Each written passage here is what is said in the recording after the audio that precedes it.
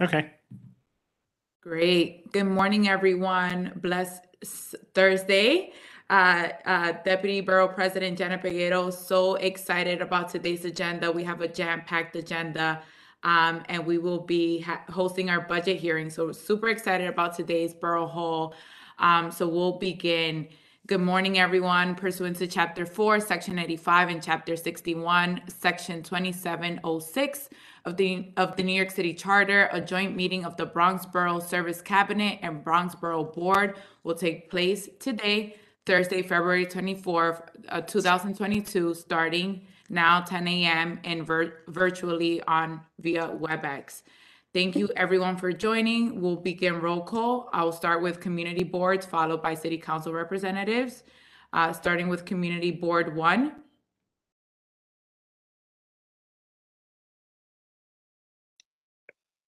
Okay. CB2. Good morning, Madam Deputy. Ralph Acevedo, District Manager. Good morning, everyone. Ralph. CB3. Good morning, Dr. Frederick Crawford, Chair of Community Board number 3. Good morning, Chair. CB4.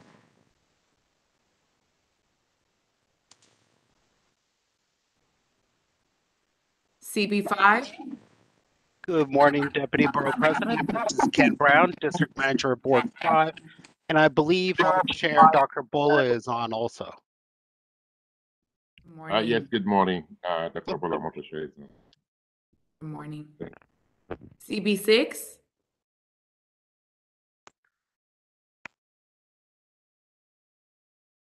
CB7.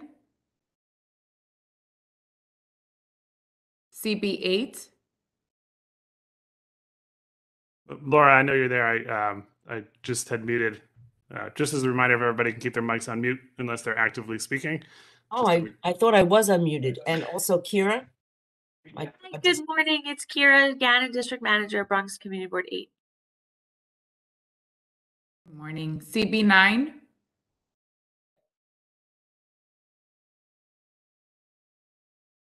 CB10. Morning, Peter Cantillo, Second Vice Chairman. Morning. CB11. Good morning, Community Board Coordinator Chris Kirk. Good morning, Borough President. CB12. Good morning, Madam Deputy. This is Dr. Michael Burke, Chairman, Community Board 12. Good morning. Hi, good morning. George Torres, Community Board 12. Good morning, George. And Arlene Parks from CB1 is logged on. I think we may have just added her to the meeting just after that part of the roll call, just acknowledging that she is here. Good morning, Chair. Thank you for joining. All righty, we'll move to City Council representatives. We'll start with Madam Deputy Speaker CM Ayala. Good morning, Jose Rodriguez, Chief of Staff to Council Member, Deputy Speaker Diana Ayala. Good morning, Jose. CM Dinowitz.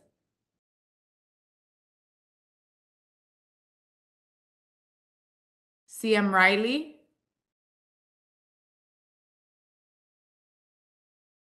CM Velasquez. Hi, everyone. Adrienne here from Councilmember Marjorie Velasquez's office. CM Sanchez. Sam here, Chief of Staff for Councilmember Sanchez. Morning. CM Feliz.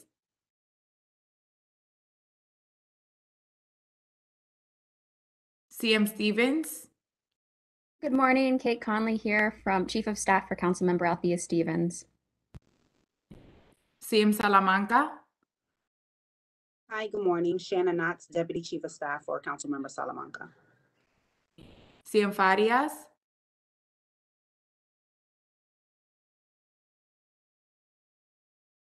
Great, wonderful. Again, thank you all so much for joining on this blessed Thursday. We have a jam-packed agenda. We have some great representatives from the Department of Consumer and Worker Protection and a representative from Bronx Impact. And our agenda will follow announcements, BP announcements, and then we will transition over to the public budget hearing to follow. So feel free to stick around for the budget hearing. But again, for folks that unfortunately do have to hop off, This will be recorded and uploaded to our YouTube channel, so feel free to tune in via the web. But we are excited to present. Let me just really quickly check in with my colleagues. Marisol, are the folks from DWCP on? I do not see them on, but I do see representatives from Community Board 4 and Community Board 9. You have Paul Phillips from the district manager, and you have Shirley Alonso from CB9. Great, wonderful. Good morning. Thank you so much for joining. Are we set with our presenter from Bronx Impact? We can start with Bronx Impact. Bronx Impact is here.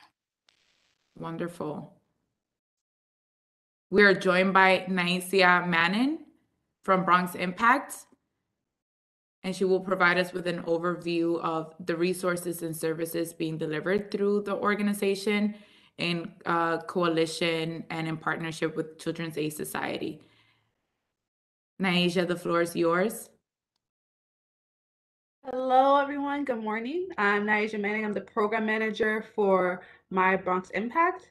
I'm here with our senior director of Bronx Impact, Rose DeStefano. I don't know if she's here. Yeah, I'm here. I'm here. Um, And Naisia, I know you have a deck that you wanted to share. Are you able to pull that up? So yeah, if you hit the share icon at the bottom in the bottom middle, sorry, of WebEx, you should have the option to share either your whole screen or just the app, and that's coming up right now. Perfect. Cool.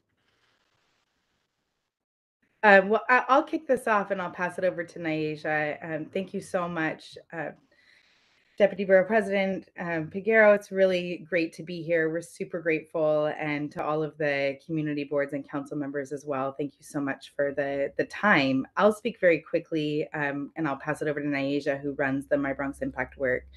I'm Rose Estefano. I'm the Senior Director of Collective Impact at Children's Aid. Our work at Bronx Impact, which is one of our initiatives, is to transform structural systems through a partnership of collective impact teams that are working with residents and cross-sector stakeholders. And we do that to develop hyper-local solutions around food, education, open space, workforce development, economic development, always starting with the communities, connecting with partners and leaders, and then building solutions together. We have 3 different projects. We have the Bronx Impact Alliance, which I'll show you in a moment where all of these are located across the Bronx, but these are backbone teams that are specifically located in community districts 3, 6, and 9, working on hyperlocal solutions. And then we've got the Jerome Avenue Revitalization Collaborative, which is focused on the West Bronx, around addressing the impact of the rezoning. And then today you'll learn a lot more about my.bronximpact.org. So I'll save that for Naisia.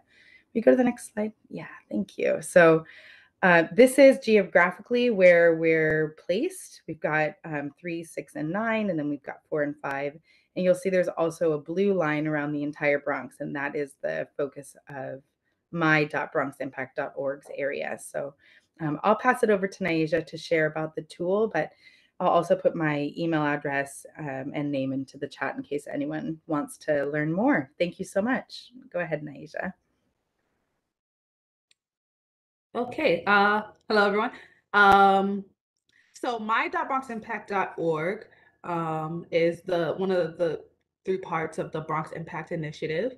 Our initiative kind of started, we spent a year talking to Bronx community leaders and residents, over 100. And one thing that came back was we want one place where we can find all the resources around us. And so we ended up creating this online resource guide called my.bronximpact.org. Very similar to if you've ever used Yelp or ZocDoc, but for social services.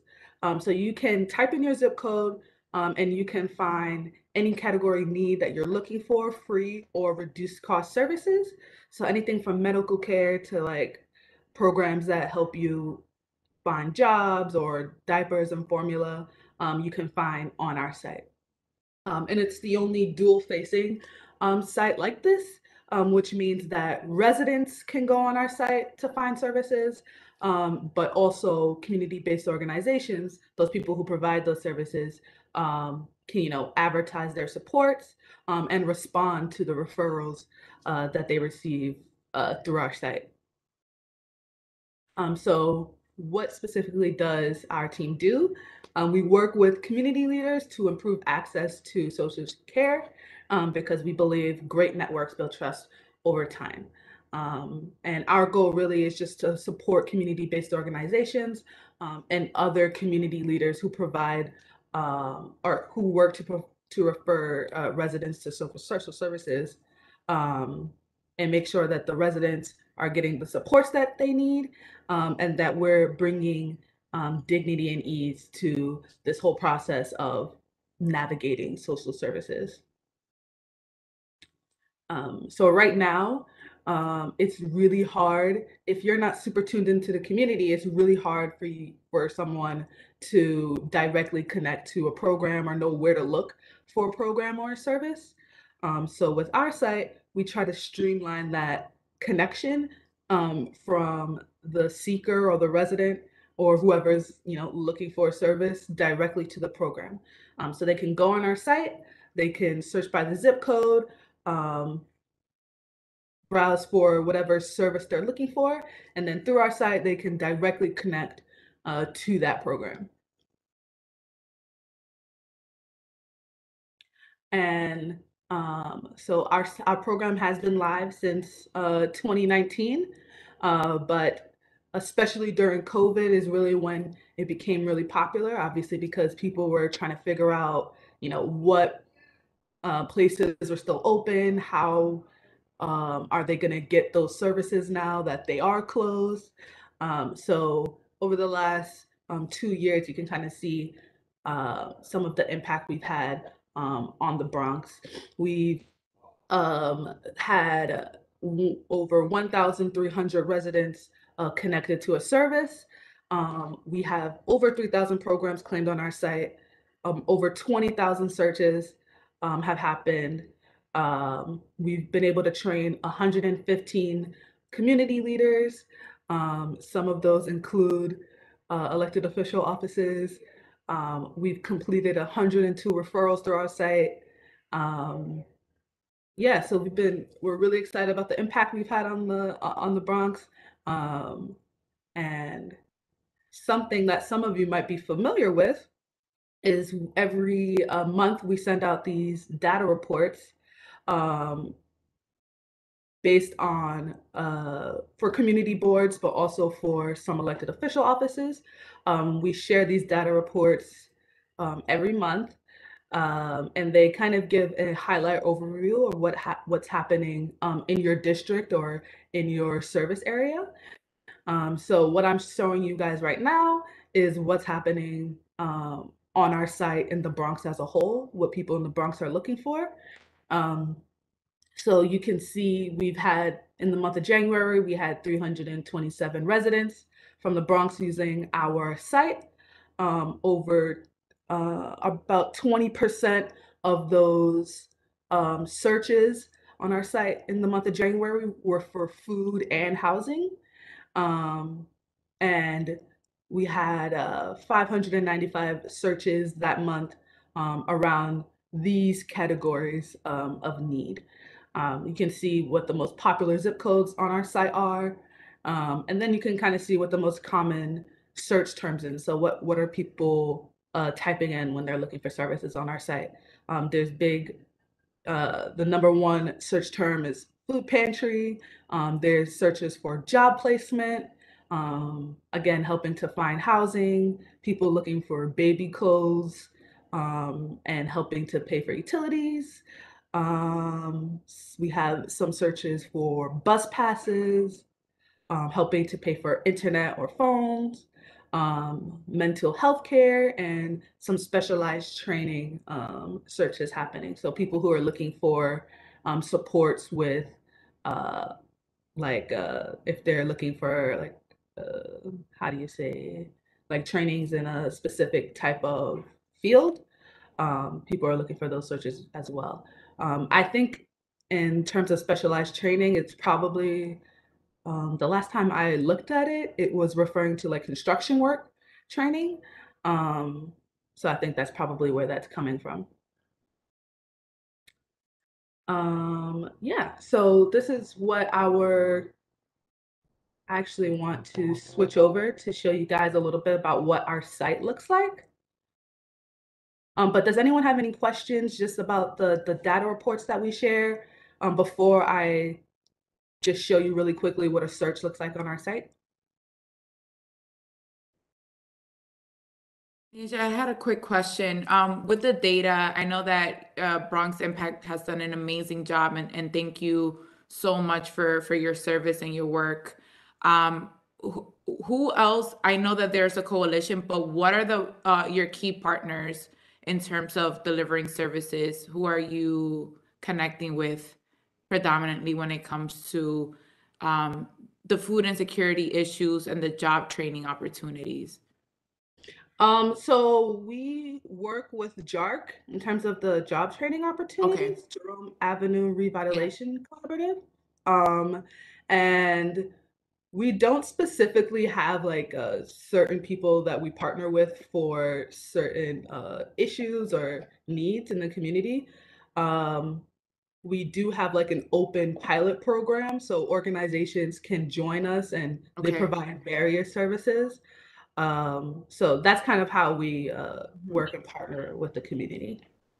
Can I also add, that really like the purpose of the site is to have one place where all of the resources exist in the Bronx. And so, one of the things that we can see is if people are looking for something and that service doesn't exist in the area, our site actually can help us to produce like a gaps report. Great. And so we have, if we've noticed that in a certain area, lots of people are searching for food and there's not a lot of food pantries, or, maybe there are people that serve that area, but they're not serving they need to be bolstering their activity in that area. Then we can reach out to those organizations and let them know this is a need that we're seeing.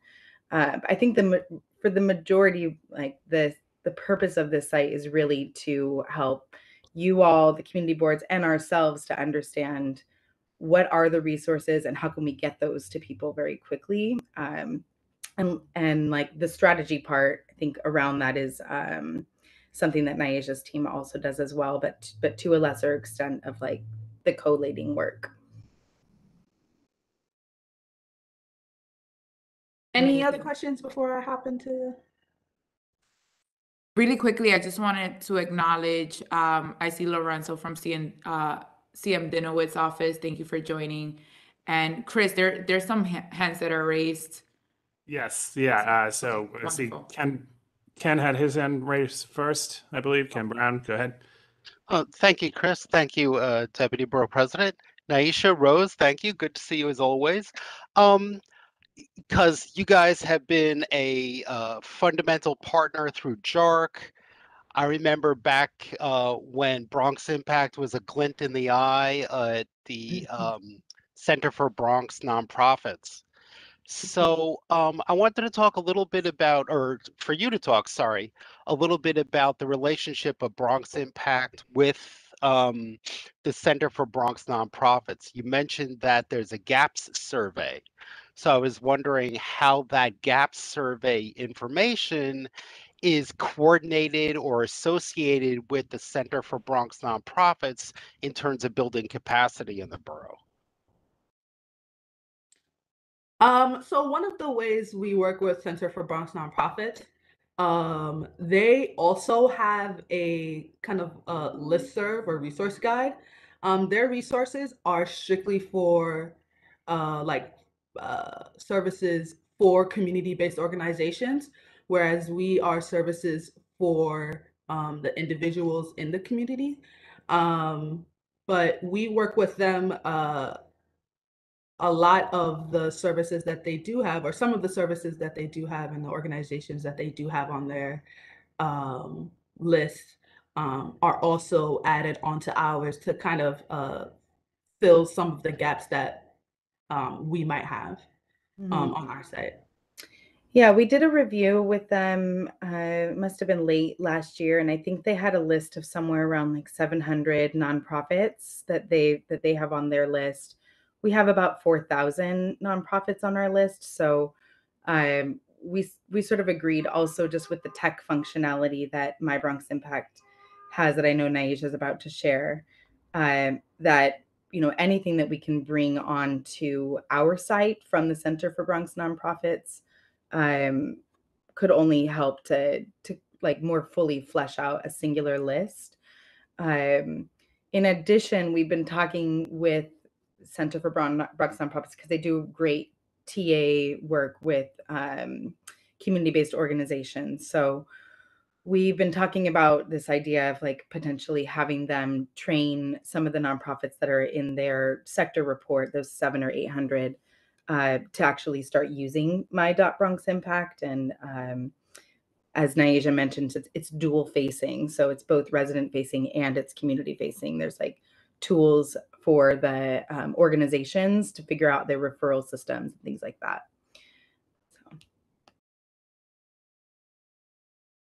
All right, I see George Torres has his hand raised as well. George, you can unmute and go ahead. Hey, how you doing? Thank you. Okay, I think I'm on both. Hold on.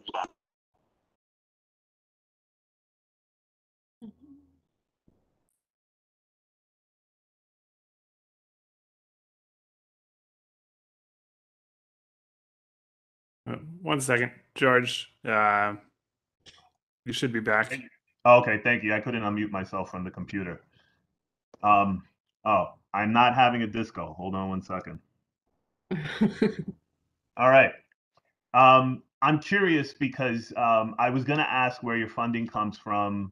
I work for the city. I love working for the city. I've been with the city for a very long time. It seems like you're duplicating services that 311 already has. I mean, that's the whole point of 311 is to look at the numbers and report out to the city or to the rest of the agencies if they're doing the job that they're supposed to be doing and filling in the gaps. Now, I know that doesn't happen, but I guess maybe I should have thought of it. Is this information that you're providing, the gap, whatever it is, for the nonprofits that you deal with so that they're filling the services? I mean, who is this directed at? I'll jump in, Naisha. So a couple of points you just brought up. We work with nonprofits to let them know, like, hey, we need more services in this given area. More often, we're working with folks who are at the city council office or at community boards, who are like have a shared mutual interest in making sure that the people in that neighborhood get the services that they need. The audiences, yeah, there's really three audiences. It's like the residents, it's nonprofits who, if I'm working at a housing nonprofit and my client is talking to me about a job that they're, or job training potential, that also, this tool equips me as a housing person to also offer information outside of my area of scope. And then, yeah, working similarly with groups that are on this call today as well. In terms of I definitely hear you on the 311 overlap. And I know, Naisha, you can speak a little bit more about this. What we know and believe, one of the things that we learned in our listening tour is that there needs to be a level of trust that's built into the referrals and the types of services that people are being sent to. And so Naisha mentioned, claimed programs. What does that mean? There's all these programs that are on our site, but then we have programs that are claimed. That's the equivalent, on Yelp when there's, a business can claim the business and then that information's accurate. That's, that restaurant, they are the ones who put in their hours of operation. And they're the ones who are essentially running and overseeing the content of that part of Yelp.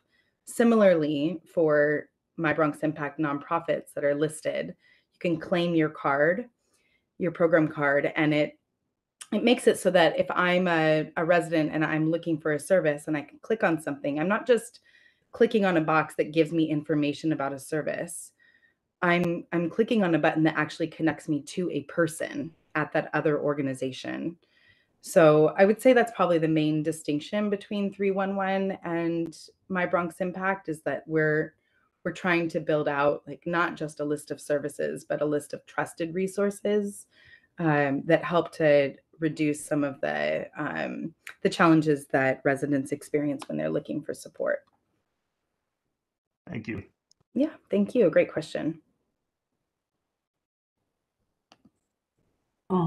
Okay, so I am gonna hop really quickly in just to show you guys what it looks like on our side, what it looks like to connect to a service on our site. Does someone want to give me a zip code that we can work with? 10453. 10453. So ideally someone would come in, they type in their zip code, and they're going to see this page that shows them that there are over 3,000 programs that serve people in that zip code. So what that means is that includes programs, nationwide programs, all the way down to the local programs, you know, across the street from them. They can translate the site into over 100 languages. And then they can choose a category and find a service that they are looking for. So really popular right now is housing in the Bronx. So I'm just gonna go there. They can find services that help them find housing, pay for housing. There's other kinds of housing advice, programs, etc., that they can find. They can click it there. And it will take them to a list of programs. So first off, they can filter the programs out about themselves, or they can filter out by the actual program or their income eligibility if there's a program that has that distinction in it. But then everyone will see this program card. On the right of the program card, you'll see like a little blue check. That means that that program is claimed. And that means that when they refer themselves, that means it's kind of like being verified on Twitter. That person knows that when they make a referral to this program, it'll go directly to that program manager or that program director, or whoever is in charge of, you know, responding to referrals at that specific program. All of the programs on our site, all of the services on our site are listed by program first and organization second. And that's because, you know, no one is going to be like, I want a children's aid program. They're going to be like, I need a daycare, right? And we want to make sure they're connecting directly to the exact service that they need, rather than to like a large organization that they would have to, you know, filter through to get to a specific service. So on the program cards, they can click more info just to learn a little bit about what other services that organization provides, who they serve. If there are any eligibility requirements, it's listed here. You can even see when the last time a program on our site was updated. This one was last updated by the organization on November 9th, 2021. And then if they had multiple locations, you would be able to see it on this program card. But the really cool thing is if they decide that this is the program for them, they can refer themselves directly to that organization. If you're a case manager, you can refer your client directly to this organization. You would just put in the relevant information. You would put in that person's preferred method of contact. So email, text message, or phone call, or don't reach out for people who are in domestic violence situations and maybe their phones or emails are compromised. So that organization knows not to call that person or email that person, and that person will reach out to them first. you get confirmed consent from that person, and then when you hit send, this referral will go straight to this program, and they will receive an email with that person's name, their contact information, and they'll be able to either call them or email them or text them and say, hey, we received your referral. Maybe they'll say, we need a little bit more information from you. But this way, you can track the status of the referral the entire way through.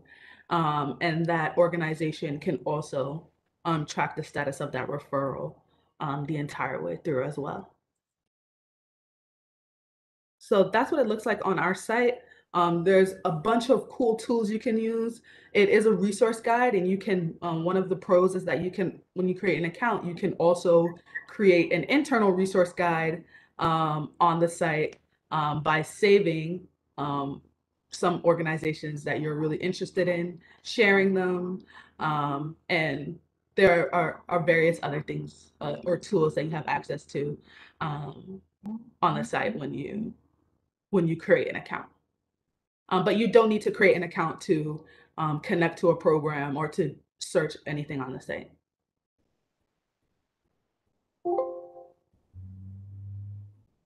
Okay.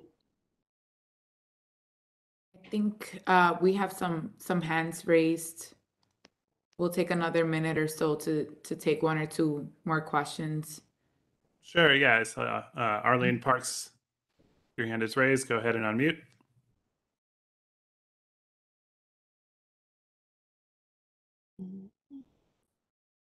Hi, this is Arlene Parks. Thank you. I just would like contact information for the organization so that we can have your company come and make a presentation before Community Board 1 with this, to inform our board members regarding the services that are available that your organization can connect our residents to. Thank you. Thank you. Any other questions? I know some were answered in the chat.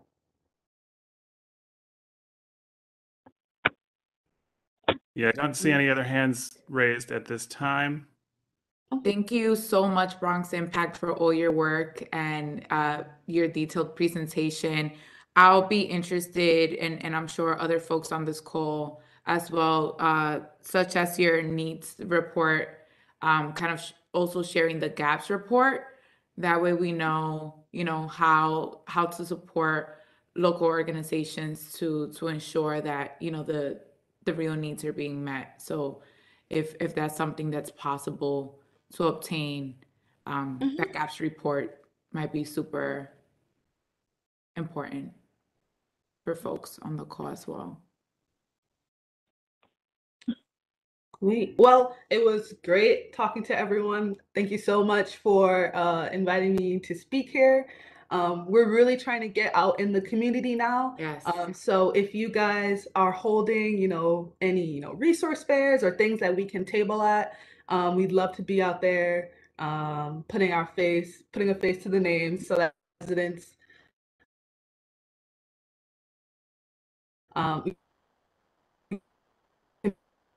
service.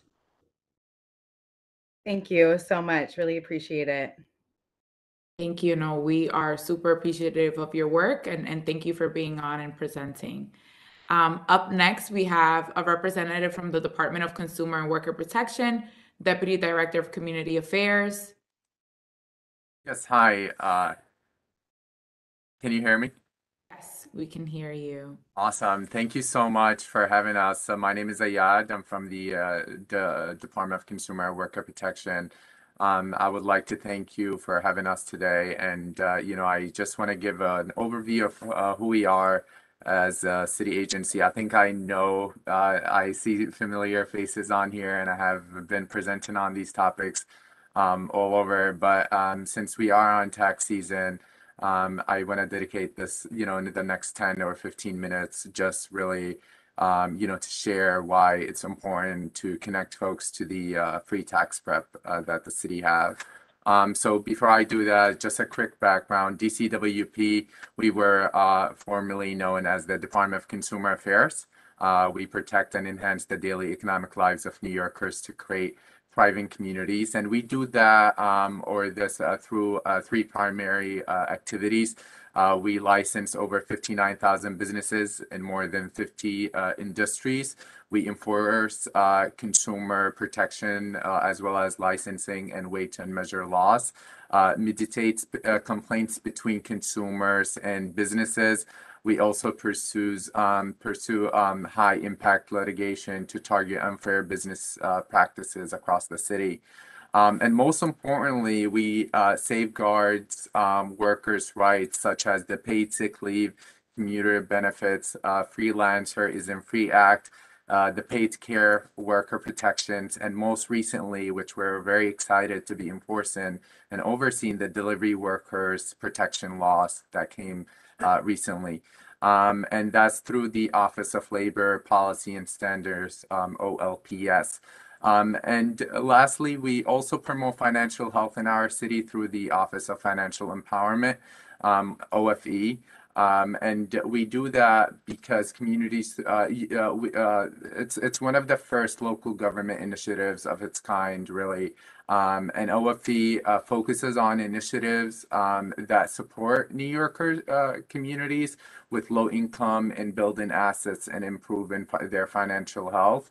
And we do that through like the financial empowerment centers and also the free tax preparation centers across New York City. And this program could be instrumental to helping individuals who live and work in New York City. And the centers provide free one-on-one professional and confidential financial counseling to support individuals reaching their financial goals. The counselors can help them manage and budget their money, improve their credit, find safe and affordable banking products, and navigate student loan debt, and much more. And, we're very excited to have that program. And please connect your constituents and your folks to this, the financial or Office of Financial Empowerment. Lastly, the NYC Free Tax Prep, which is under our OFE program center. The NYC Free Tax Prep program offers New Yorkers the chance to file their taxes for free, and it's by IRS certified volunteer tax preparers online or in person, and we do that through our centers across the city. And there's 4 ways to file taxes this year. You could do in person, where you could connect filers to knowledgeable IRS certified volunteers to prepare and help complete an accurate tax return. And you could also do a drop-off service where you drop off your tax document. And I know the Deputy Borough President joined us a few weeks ago in the Bronx when we launched this. So thank you again for coming and for your support. And so we do also a drop-off service where which allows you to drop off your tax document and pick up the completed tax return. And we also do virtual tax prep, and where you have access to do it while you're at home. And we also have self prep with help, which means that you could do your own taxes, but with someone's help on the side. So New Yorkers who fall within the income guidelines, earning $72,000 or less for families, and also $50,000 or less for individuals in 2021. So those are eligible folks to, be eligible to the program. And so this year, especially, and why it's important, the American Rescue Plan Act of 2021 made several changes, tax credit substantially more generous for the tax year of 2021. And these include the child tax credit, earned income tax credit, and the child and dependent care credit. So it's important to connect and help, connect New Yorkers, especially in the Bronx, please, because We have, a low turnout in the Bronx for this city initiative. So please connect your individual, your constituents to this program. And you could do that by visiting our website, nyc.gov/tax prep, or call 311 and say tax prep, and you will be connected to this program through our providers. I know Bronx Works, Arriva in the Bronx, MMCC also, they are some of our providers. So feel free to connect with them.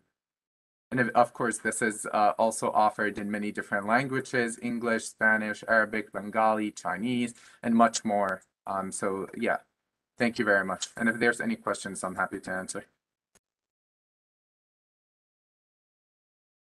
Thank you so much, Ayad, for that valuable information, especially on the tax preparation piece. 3 important new credits and opportunities for a larger refund, especially during these times as we work towards recovery. I see some hands up. Right, Chris? I see George Torres has his hand raised. Yes. George, go ahead.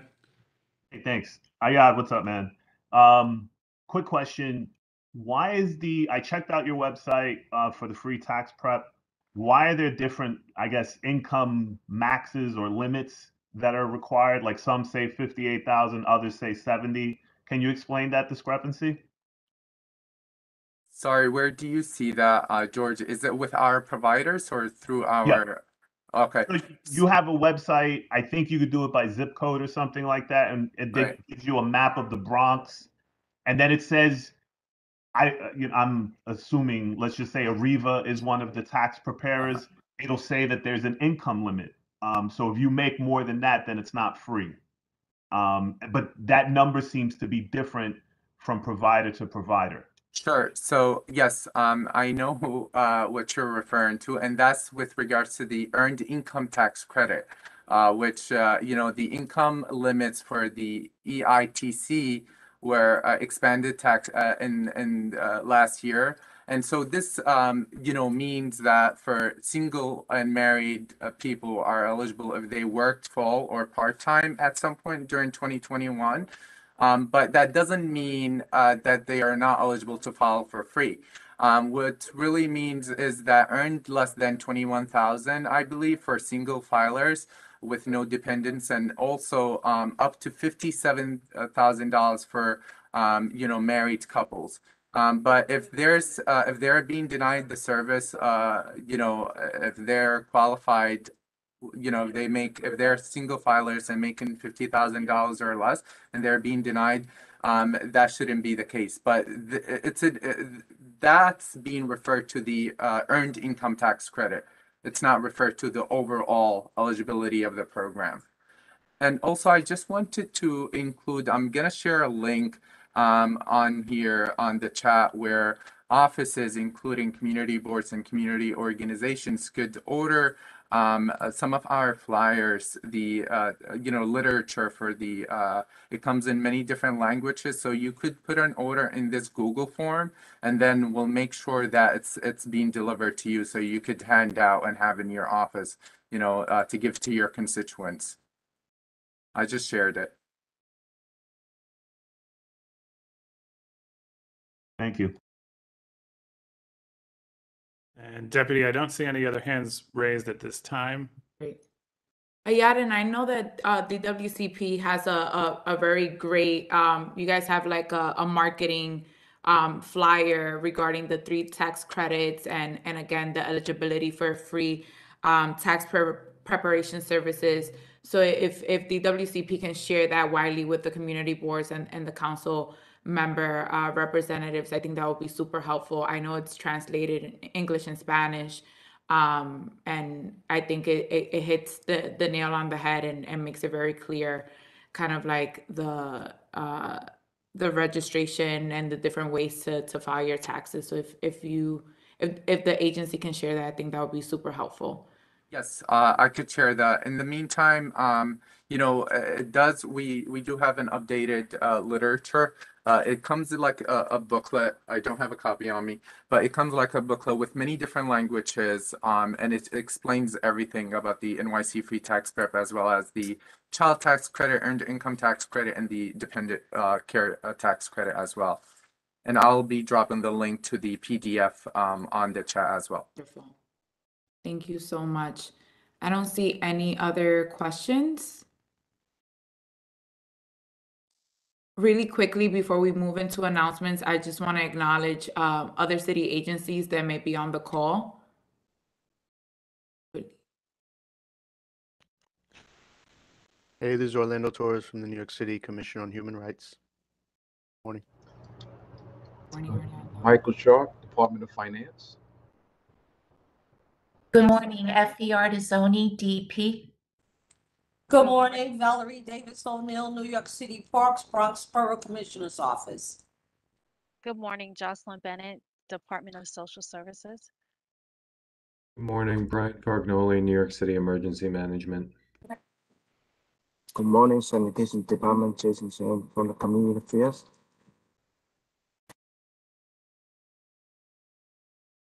Bronx DOT.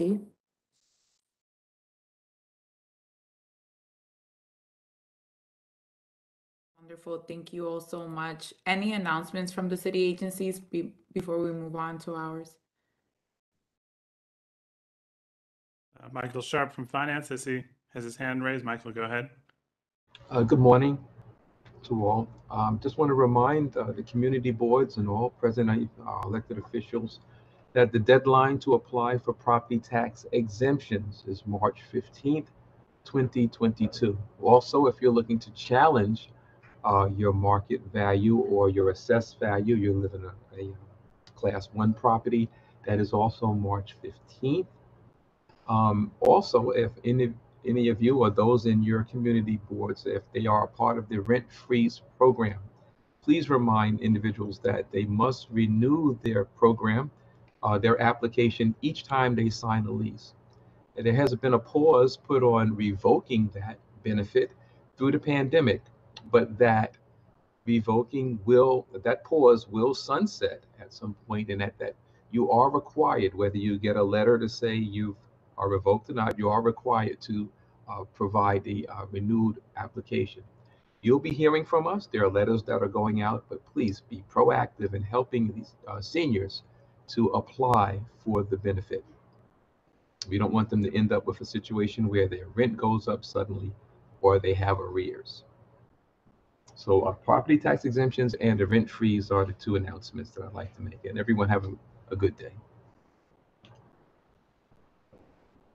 Thank you, Michael. I see Brian from Emergency Management also has a hand raised. Brian, go ahead.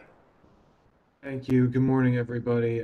We have a few updates.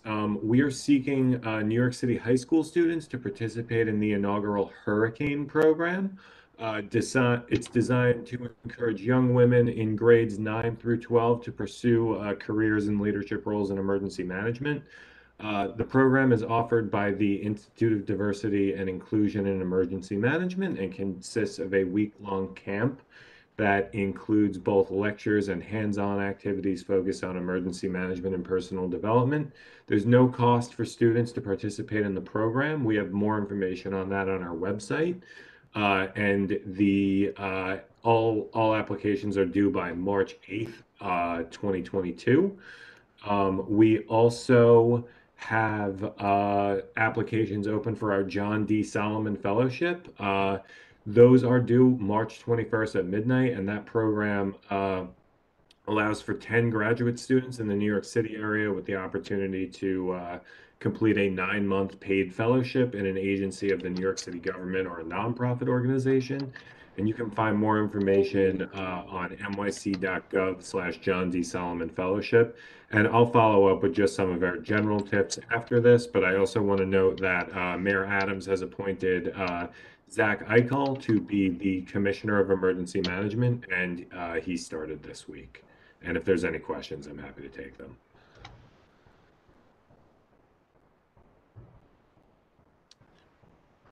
I don't see any questions. I do see Effie from DEP has her hand raised.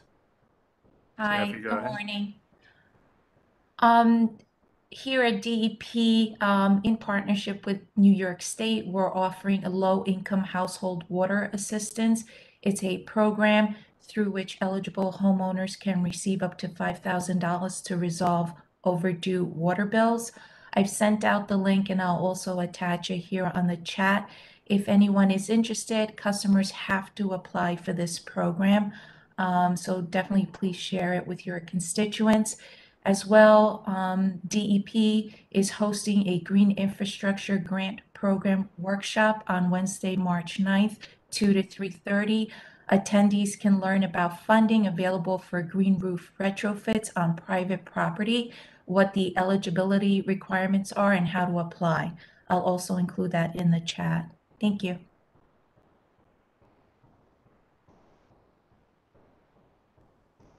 All right, and I see Ken Brown from CB5 has his hand raised. Ken, go ahead. Thank you, Chris. Good morning, Effie. We had our general board meeting last night, and there was some interest expressed about the, I forget how you phrased it, the loud muffler notification pilot. Yeah, Right. could you talk a little bit more about that? Where is it going to be piloted, and how do we get it into our board? So yesterday we announced this is a pilot program in its initial infant stages, and it's meant to include the use of roadside sound meters and a camera to capture evidence of vehicles that are emitting noise that's in violation of the recent New York State vehicle and traffic law. I don't have a lot of information on the program because right now it's only based on one camera in Queens.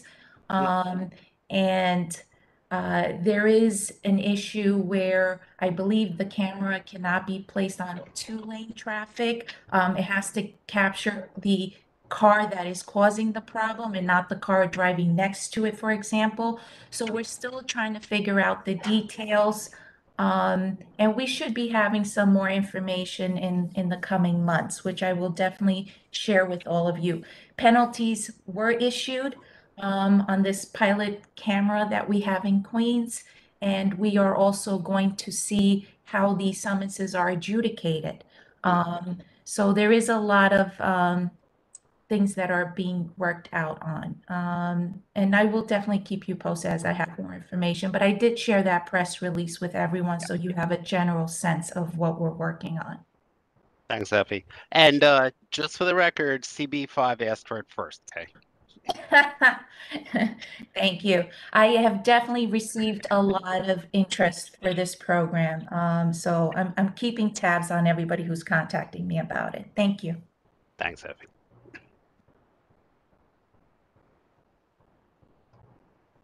All right, Deputy, I don't see any other hands raised at this time.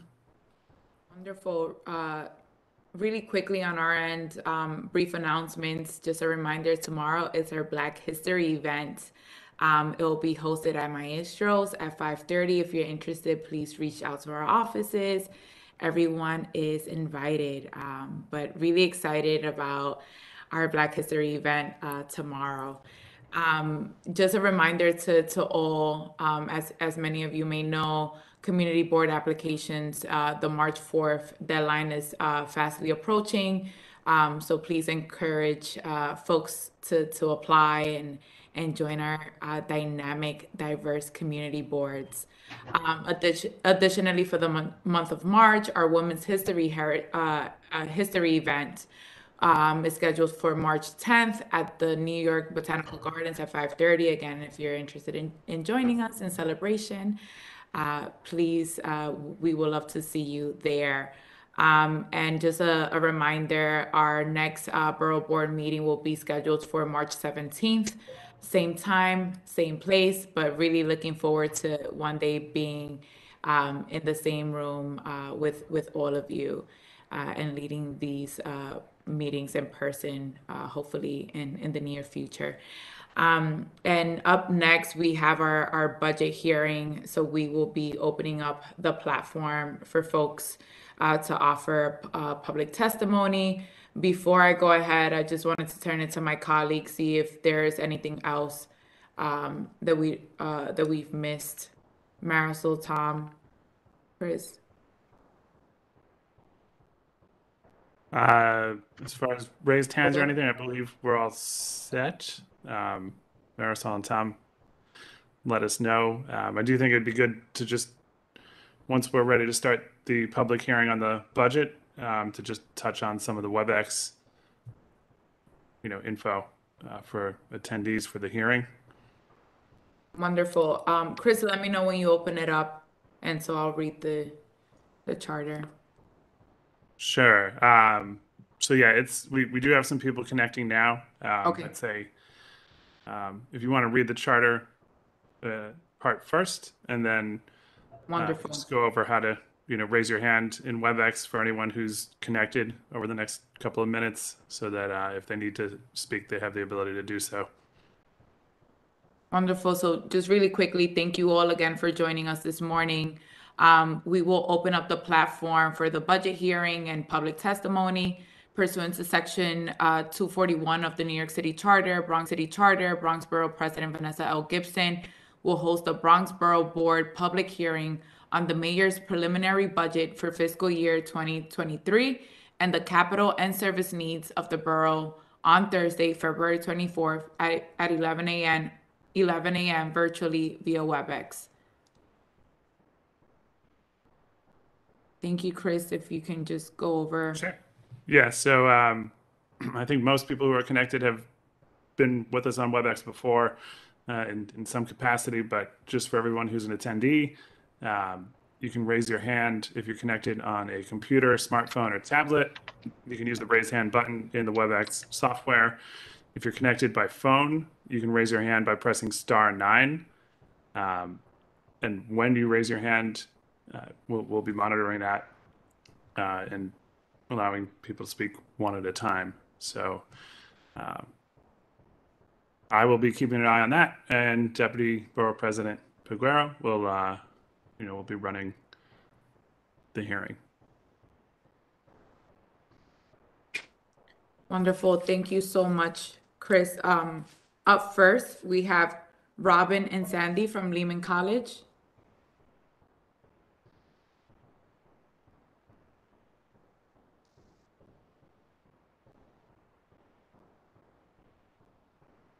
Eddie, do you know if Lehman is on?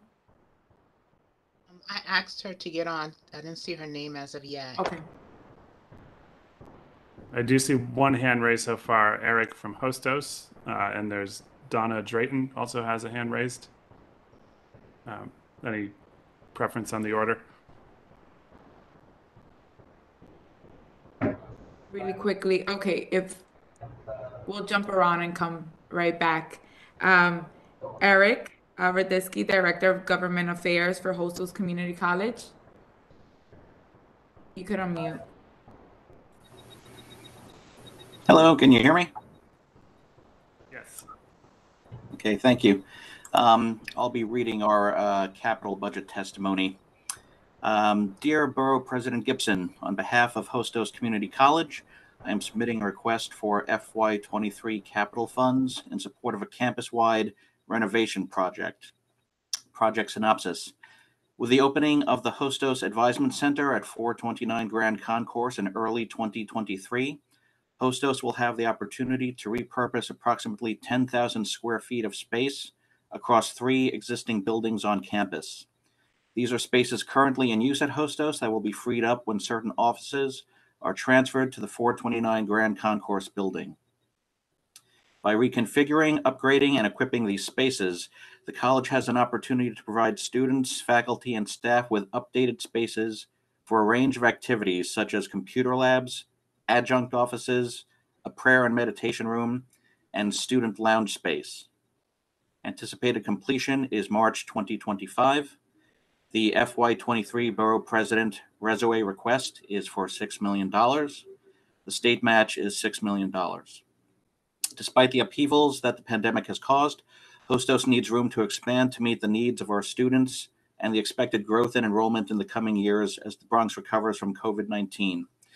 Repurposing and renovating existing spaces on campus represents a significant opportunity to meet those needs in a timely and efficient manner. Signed, Daisy Coco de Filippis, PhD, President of Hostos Community College. Thank you. Thank you so much, Eric. I'll turn it to my colleague, Betty, if you have any questions. No, I'm good. Thank you. Thank you, Eric. Thank you. Wonderful. Okay, just real quick, I'll touch on the raising hand function again because we've had a lot more people connect. So if you have connected as an attendee, you can raise your hand in WebEx software. There's a raise hand button down at the bottom. If you're on a computer, if you're on a tablet or a smartphone, it should be somewhere along the bottom. And I see a couple more hands have been raised. So if there's any preference on the order, there's Arnaldo Lopez from Pergones, Donna Drayton, Joel Berg, and Rocky Bucano are names that I see with raised hands. I'm going to follow the order really quickly, and if folks are not available, then we'll move on to the next one. Wonderful. Aaron Busca from the New York Botanical Gardens.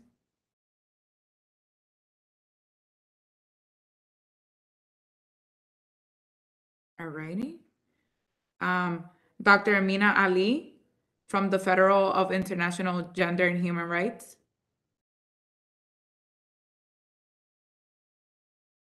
Deputy Robin is on now from Lehman. Wonderful.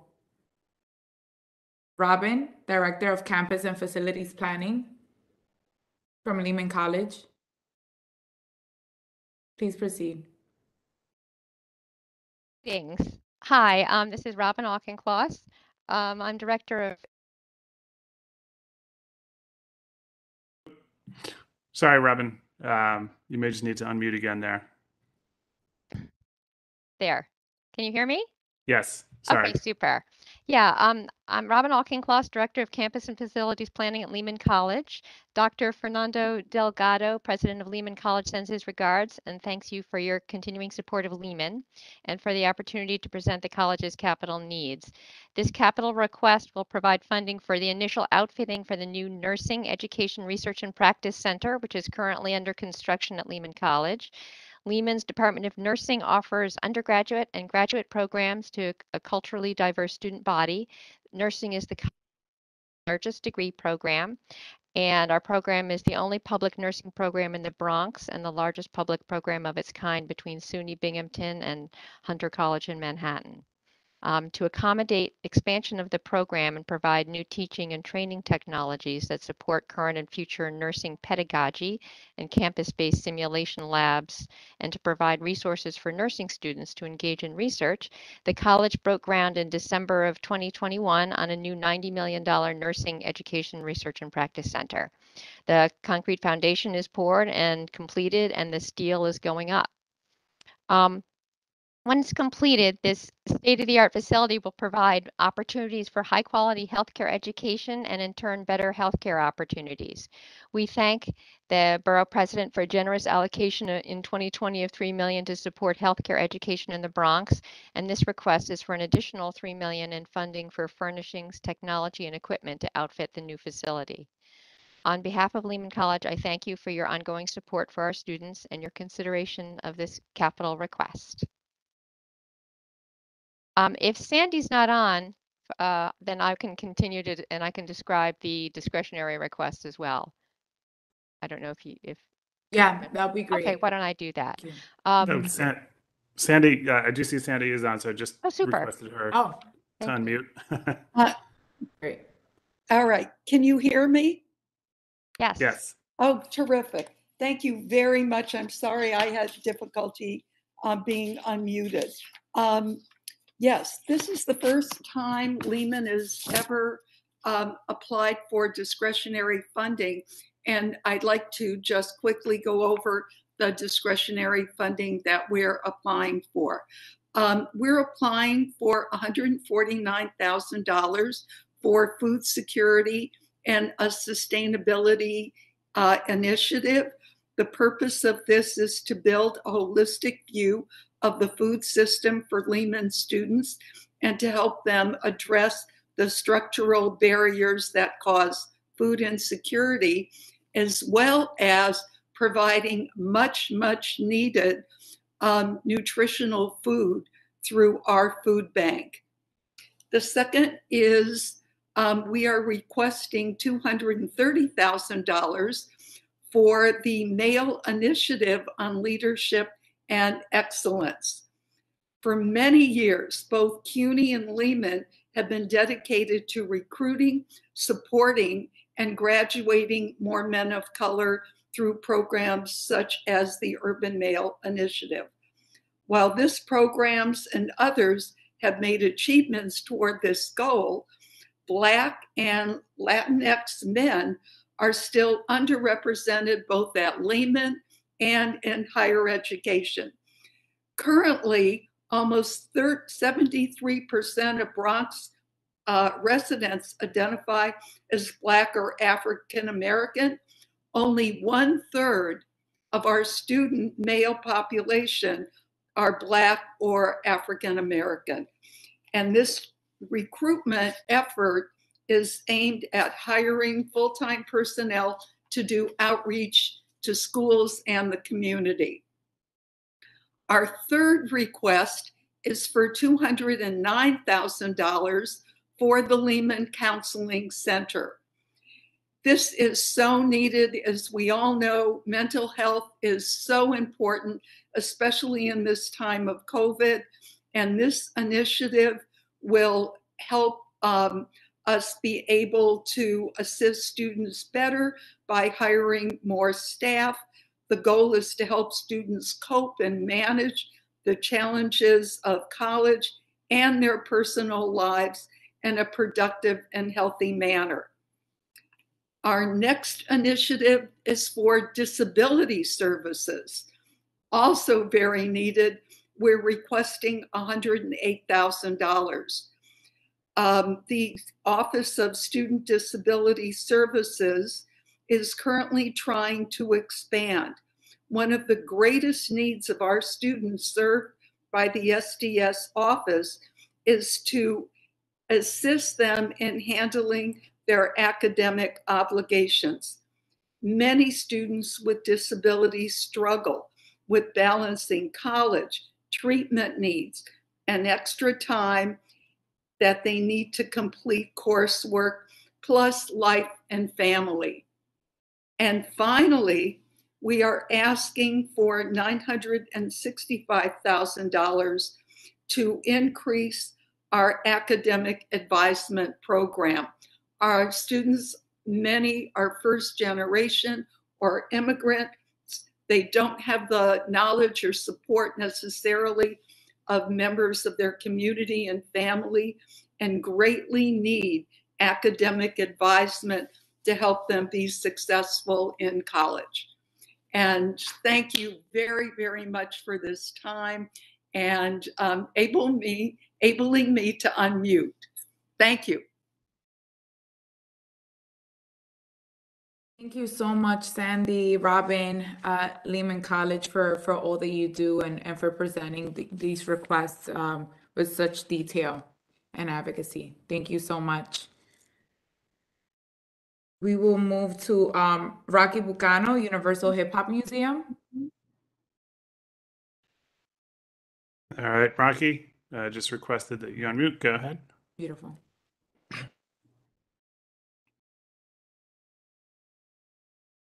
Hello, can you hear me? All right, very good.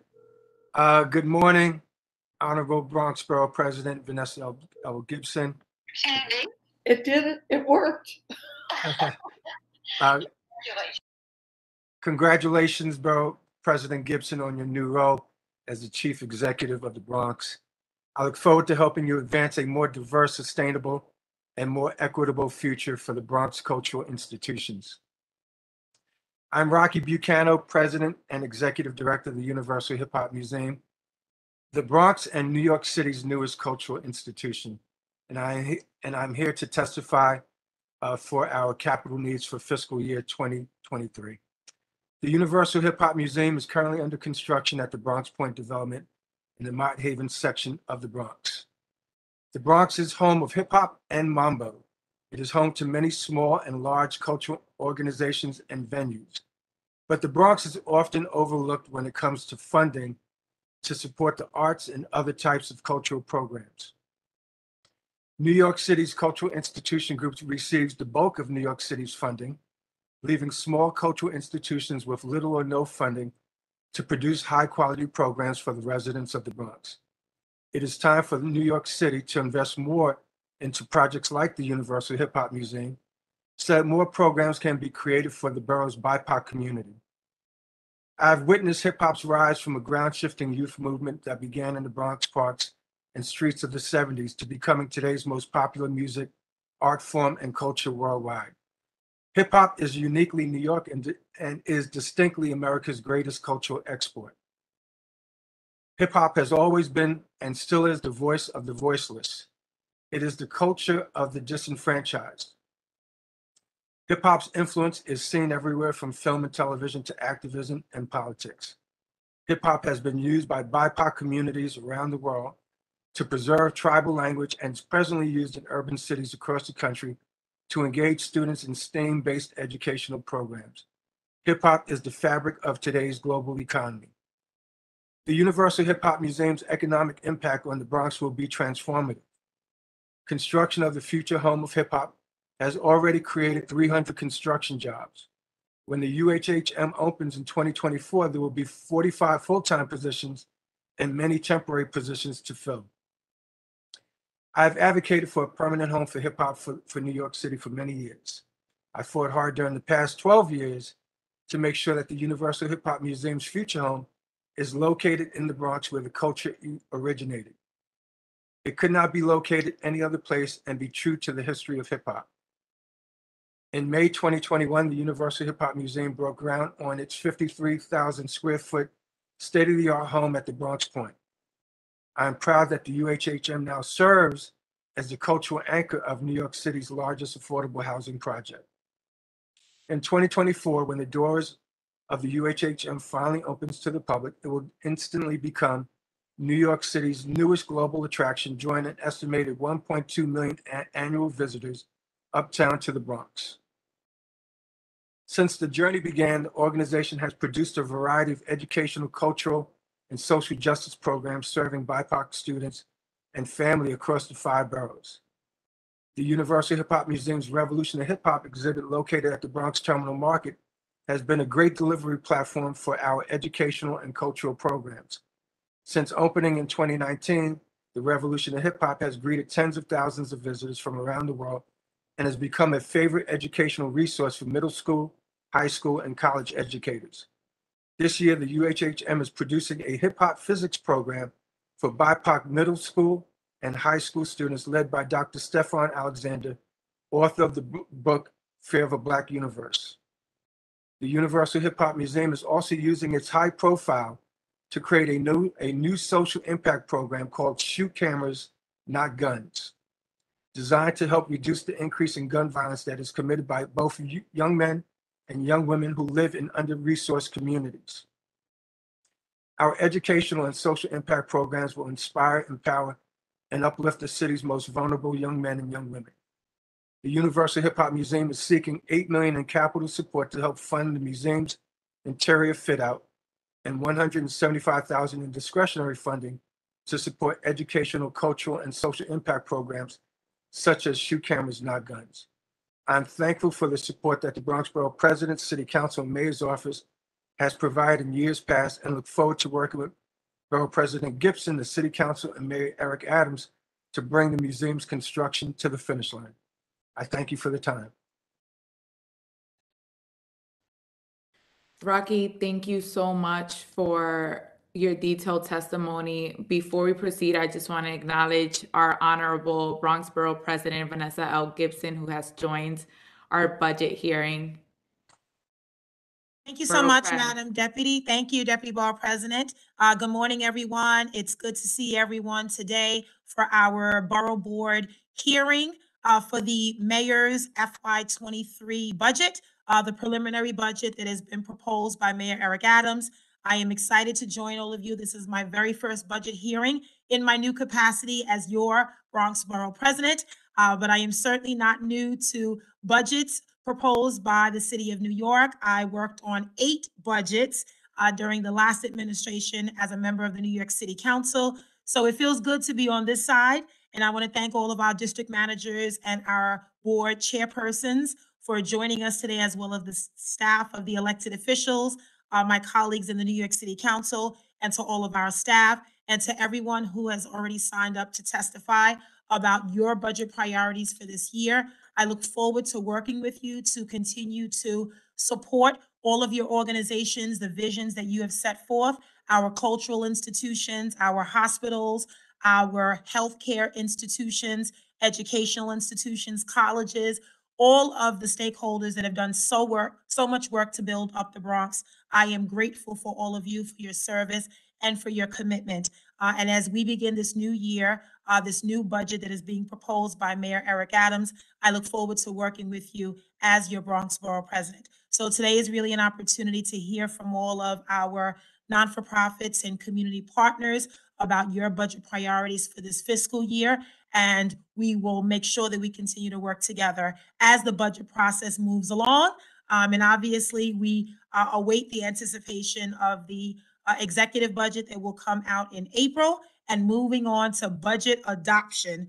So I thank you all for joining us, and thank you to the Deputy Borough President, Janet Piguero, and all of our staff in the Borough President's office for all of your work. Marisol Halpern, Tom Lucania, Betty McCrae, and everyone in our team. Thank you for your work today. Thank you so much.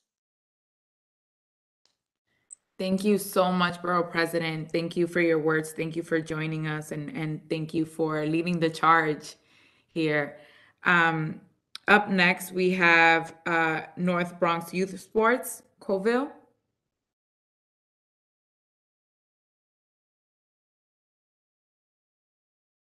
Well, Deputy, what's the name for that organization? North Bronx Youth Sports. Okay. Do we have an individual's name or just the I organization? have Colville Bascom. Okay. I do not see that name in the attendee list at this time. Great. Chris Norwood, Executive Director for Health People Community Preventative Health Institute. Okay, Chris, I've just added you so you can use video and audio, and if you unmute. Oh. Okay. We got WebEx to work.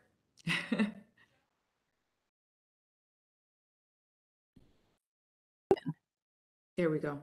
Okay, thank you so much.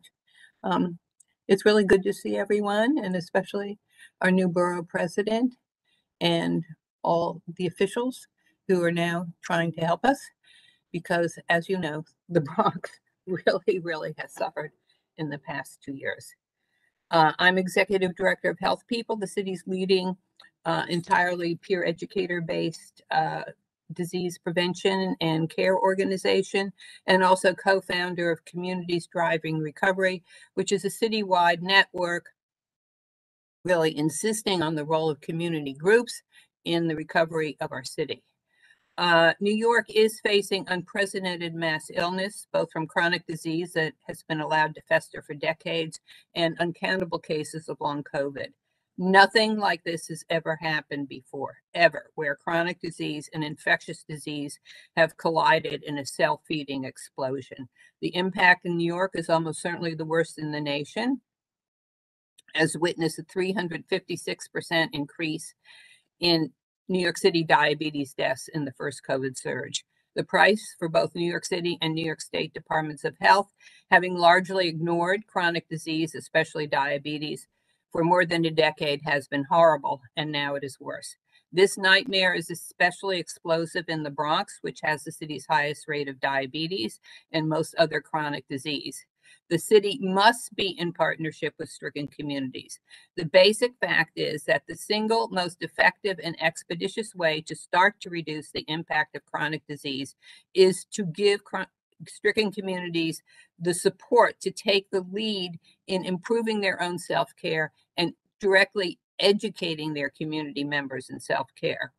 On the one hand, the health department and H&H deserve credit for building a strong network and actual funding for community partners to fight COVID. Unfortunately, now there is still no evidence in the budget that they are using these vital partnerships that they built through Test and Trace to fight chronic disease with all the focus that must occur. We now actually seem to be operating under three budgets. There is the last administration budget, a largely undefined budget from the new administration, which is understandable. And then there is the $5.9 billion federal COVID recovery budget that the last administration planned. And those plans are substantially unfair to the Bronx. The Bronx must carefully track that money and ask for revisions. Just for one example, in the last round of RFPs from the recovery budget, Mott Haven was declared a low need area. Don't ask me, I know how that happened, but it's obviously not a low need area. And these are the sorts of things that happen that we want to be in contact with the borough president's office when we see them, to report them in right away so we can respond and respond, with the facts. Most important, however, in none of these budgets do we see any focused effort to fight chronic disease in a way that can protect people from COVID.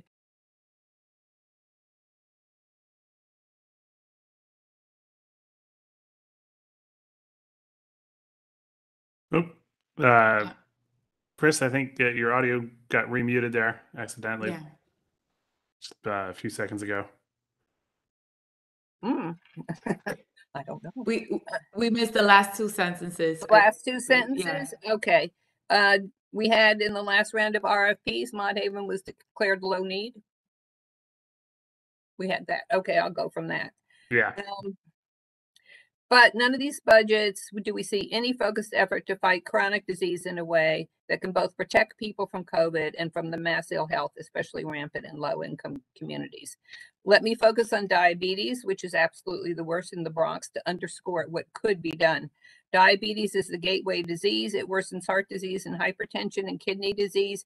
It accounts for most amputations and 45% of dialysis. Yet the New York City Department of Health refuses, and still refuses, even through the level of COVID deaths and complications, to undertake basic effective self-care education proven to lower blood sugar, depression, complications, and costs. Community groups could easily be trained to bring this vital education to high-need neighborhoods. When we at Health People obtained special federal funding, which unfortunately was ended in the first COVID surge, we trained peer educators from the community who engaged almost 2,000 people on Medicaid in real diabetes self-care education. When we took this education to homeless shelters, the City Department of Health's own evaluation showed that emergency room visits plunged by 45%. It is unquestionable that if this effective education for diabetes and other chronic disease had been widely available before COVID, we would have had significantly fewer deaths and complications. And now we cannot have a real recovery with communities moving from mass sickness to new wellness unless the city does finally support community groups to bring life-saving self-care education to those who most need it. And the Bronx really needs to take the forefront in insisting that this happens.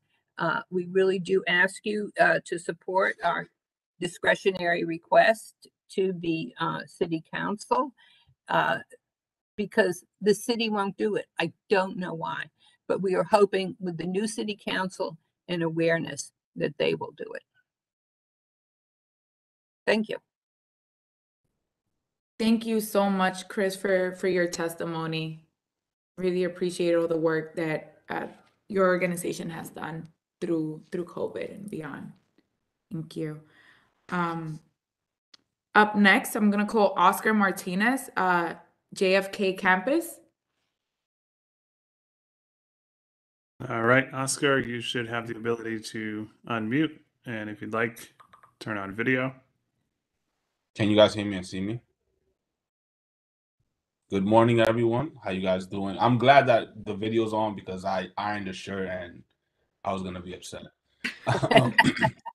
We got it to work. We got it to work. Thank you. Well, we all Yes. got specially dressed, right? Right. Yeah, I mean, I was gonna have a breakdown. I'm like, no video, but good morning, everyone. It's almost Friday. What I wanted to come here and speak about first and foremost, congratulations to President Gibson. Glad to have a sister up there. Glad to just basically see women in power. Shout out Binghamton. And I am here to discuss. Yes. I'm here to discuss a proposal to get a new field for John F. Kennedy campus in the North Bronx. The reason that I am representing and making this proposal is because I grew up in the area. I grew up, I'm very Bronx, for lack of a better term. I went to public school. I graduated from BCC. I graduated from Lehman. And now I want to kind of inject some of that energy back into my community. And I coach football at John F. Kennedy, and I actually played against them a number of times while I was in high school. The first time I ever went to a game, it was mesmerizing to me because it was something out of a movie. It was Friday Night Lights. If you guys don't know, Kennedy is one of the few schools in the Bronx that play on Friday nights. There's only 3 of them. And it was just an infectious atmosphere. Something out of a movie, but Bronx to it. Hot 97 was there. They were playing Uptown. So it gave me some Bronx pride. The reason I didn't go to Kennedy is because I didn't like the red uniforms, and my friends told me that Clinton had more of the pretty girls. So that's what the decision I made, and that's why I went over there. And the thing that I notice now coaching there is that the field is not something to be proud of. Teams from Brooklyn, from Staten Island come to play us, and they literally just laugh at the field and say, how do you guys play on this? The field is torn up. A number of kids have gotten hurt, not only just on the team, but also in the school because they host gym classes there. And all the other boroughs, if you look at their athletic programs, their facilities, they're top of the line. Staten Island and Brooklyn in particular, the teams from there, all of the fields are pristine, all of the fields are nice. And I ask all of you to think of, why isn't the Bronx top of the line? We literally set the trends in the city for everything. We are at the top of the line when it comes to all of the culture and all of the, for lack of a better term, swag in the city. So why are the athletics lacking? The proposal is for a new running track, a new football field / soccer field / lacrosse field, and then LED lights. The LED lights will result in 30 to 50% in energy savings, so it's clean energy. The field and track would also solve a problem of kids not having anything to do. If you guys know or have kids around you, you understand that it's just tablets and technology, and kids aren't really out and about. This proposal, this project would be the start of what I envision. My vision is to have a kind of a complete makeover of the Bronx and the athletic facilities, starting with this field, then Van Cortlandt, then a couple of other fields for some schools, but just giving kids something to be proud of, something to do. While I was in high school and even beyond, I've seen kids not choose to be in gangs and choose sports over that. Choose sports and have them get scholarships to school. This past season, we have 6 kids on our team get scholarships to universities because of sports scholarships. So not only is it academically appeasing, but it's also health related, where kids have something to do and somewhere to run around and let loose that energy, and it also gives them something to do after school. Let alone the biggest thing, no more kids are going to get hurt. So that's kind of the basis of my proposal. It's for capital funds. It's a $3 million project for the fiscal year of 2023, and the anticipation is going to be done in March of 2023. I've spoken to a few general contractors and the SCA, but just think about this is the last thing that I'll say is, as Bronxites, you don't want other boroughs looking down on us, because we don't deserve that. We start everything. We've been through a ton of pain, but in the Bronx, a lot of people don't really care or don't take initiative on projects like this. My reason for being here and speaking to everyone is for the kids, for the youth, and we've had proposals about college and universities, but in order for them to get there, the high school experience needs to be paramount, and it not only needs to be most of the time, public high school right now is an obligation, and I want this to be a choice. I want the kids to say, hey, I want to go to that school, I want to go to this school, and not just, it's my zone school and I'm going to go there. So this proposal is the start of many. This is going to be a makeover of the Bronx, and this is going to be the start of something very, very well. Thank you, and happy Friday tomorrow. Oscar, thank you so much for your testimony and for your advocacy, especially around the youth of the Bronx. Thank you so much. We're going to move to Bernadette Ferrara, President of Van Ness Neighborhood Alliance. All right, Bernadette, you should have the option to unmute. And if you'd like, use video. Hi, how are you? I don't know if my video is on. So, Not yet. no. Okay, good morning, everybody. Yes, it's still morning. My name is Bernadette Ferrara. I'm the president of the Van Ness Neighborhood Alliance. The Van Ness community is an East Bronx neighborhood with many families and a diverse population. It's part of the 49th Precinct, the 49th Clergy Council, and Community Board 11. Community Board 11 has 51 board members, with 4 representing Van Ness for the last 13 years. I'm one of those board members, and I'm also the president of Van Ness Neighborhood Alliance, which was formed in 2010. VNNA has reached many accomplishments for Van Ness in a few short years, but our major community goals are including a community center, middle schools, youth programs, senior programs, and more senior housing. They are still outstanding. While we are working very hard to raise the bar on quality of life concerns, these major goals have been desperately needed for decades. Community center. I grew up, went to school, still live, and now represent Van Ness. We have never had a community center like the Kips Bay Boys and Girls Club in Van Ness, Morris Park, or Pelham Parkway. As chair of the Education, Culture, and Youth Service Committee of Community Board 11, my focus is our children.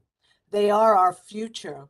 The children of Van Ness, Pelham Parkway, and Morris Park need a community center. They need a place for summer camps. As a single mother in Van Ness, I can never afford Bronx House, and my son, as other children, missed out on so much. Middle schools. Community Board 11, which is in CEC 11, is owed 3,000 middle school seats. Presently, parents with children at a K-5 school have to take their children out in 4th grade to find a place for their children to continue their education in a school far from the community. We need our 3,000 middle school seats. Senior housing. Van Ness has one small senior apartment building, Monsignor Fiorentino Senior Apartments, that have closed down their waiting list application for the past 9 years. Father Puccini built this for the seniors of Van Ness who want to stay in Van Ness. This mission statement has not been honored. In the past 9 years, so many seniors have asked me for help to stay in their community of Van Ness. Van Ness needs more senior housing and more senior programs. Over the past 3 years, the mayor's office has found billions of dollars to force our communities of Van Ness, Pelham Parkway, and Morris Park with building and funding of men's homeless shelters, and no money for our children's future. A desperate need that spans over 5 decades, way before the need of homeless shelters. Thank you all for allowing me this opportunity to advocate for my Van Ness community and our children. Bernadette, thank you so much. And I'm seeing in the chat that Councilwoman Althea Stevens, representative, is asking for your contact. So feel free to drop it in the chat. Okay, thank you so much. Wonderful. I'm just going to go back really quickly to the top of the list and see if other folks have joined us. Aaron Buska from the New York Botanical Gardens. Yes, I see Aaron. Aaron, you should have the option to unmute and use video if you'd like. Great. Afternoon. Thank you, Deputy Borough President. Hi, everyone. My name is Aaron Boschka. I bring a budget highlight request to the community president. As we all look forward to spring and brings, we are grateful for all of your leadership to our borough, our neighbors, and our neighborhood we serve. NYBG is a city-owned cultural institution, and the buildings and grounds are both the responsibility and the asset of local government. As a city institution, the Garden's capital needs are immense, like many institutions. For FY21, as part of our master plan, we are seeking funding for something called the Workers Operations Center. This is for our DC 37 union staff, which is an excellent workforce of men and women, mostly Bronxites. The engineers. I'm so sorry, Aaron. I don't mean to cut you off, but if you can just speak a little louder for folks. I'm so sorry. Thank you. How's that? I think, yeah, that's better. Thank you so better? much. Yes. Thank you very much. I'm so bad at technology. So for the administrative staff, the engineers, carpenters that make NYBG safe and accessible for our 1 million guests. Nearly all of our services depend on these men and women, and they don't have a safe, adequate sort of work area and trade area. So the existing site has about 3 buildings that are currently assigned. While they're safe and functional, they don't meet the current workforce needs. So a new net zero, highly efficient building would meet these sort of design needs with a large general work area, small areas for specific trades, a multi-purpose room, a lunchroom with a kitchenette, workforce training room, showers, locker rooms, etc. Deputy Borough President, the exciting part is that we've raised quite a lot of this money. It's in total a $23 million project. We've raised 15 or 16 of that, and we are asking the Borough President today for $500,000 in FY23 capital support so that we can move this project to completion. And that concludes my testimony. Wonderful. Thank you so much, Aaron. Thank you for the opportunity. Thank you. Up next, Dr. Amina Ali, the Federation of International Gender and Human Rights. Not sure if Dr. Amina was able to join.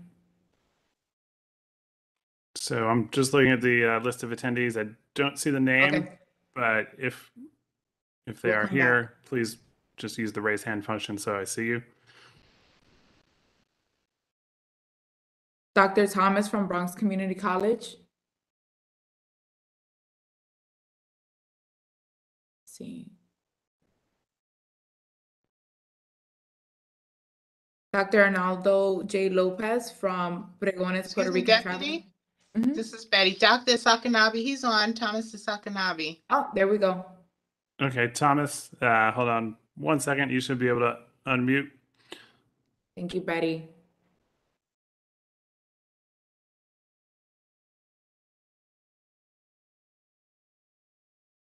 Okay. Yeah. Yep. Looks like your mic's unmuted. Go ahead. Okay. Can you hear me? Yes. Madam Deputy Borough President, I want to say good morning to everybody and thank you for allowing us to participate in this hearing this morning.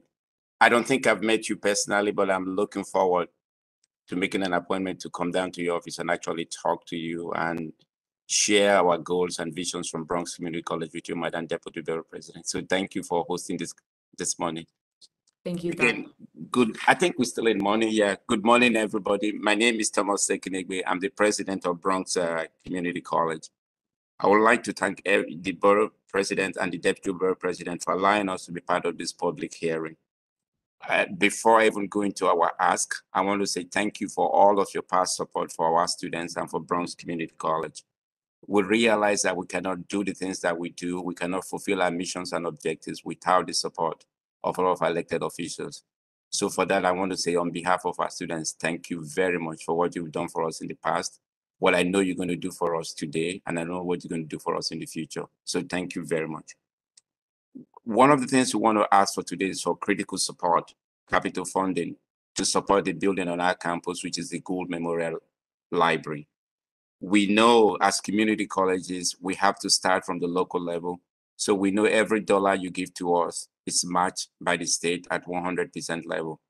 So what we're asking for today is funding for the Good Memorial Library elevator installation. The installation of a new elevator in Good Memorial Library will provide the building, allow the building to provide full service to members of our community. This is really needed because the building as at now is not ADA compliant. As you know, the Good Memorial Library is one of the finest bureau architecture in the United States. However, because of the modern building code violations, this historical building is currently being underutilized. For the financial year 2023, we're requesting for $1 million as a part of the install an elevator into the building. In the summer of 2029, a contract for $4 million was awarded to restore the roof dome, the windows, and to create a new egress to the building. Of that $14 million, members of the Bronx delegation contributed $6.9 million. And I'm pleased to inform you that construction started in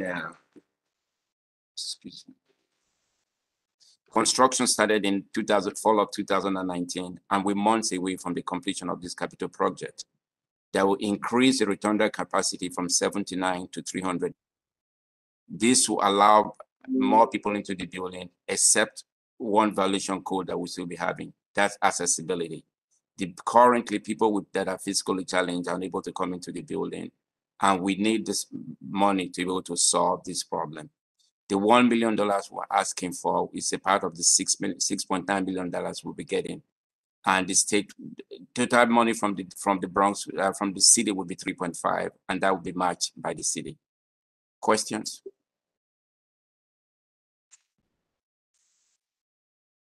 Thank you, Doctor. No questions from my end, but I do see Ken Brown. Ken? Oh, thank you very much. No, good to see you, Doctor. I just wanted to say that our offices formerly were in the Gould Library, and it is a magnificent building. And the opportunity to have that opened up with an elevator to make it ADA compliant would be a great boon to the community. So I just wanted to add that to the conversation, if that's all right. Ken, thank you so much for adding that. You're absolutely right. One of the limiting things in the building right now is the lack of ADA compliance in the building.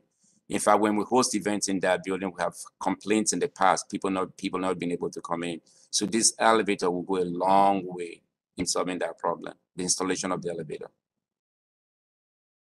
Dr. Bola. Two other hands raised. Yeah, Dr. Bola and Sam from Councilmember Sanchez's office. Thank you so much, Madam Deputy and President Thomas. Thank you so much.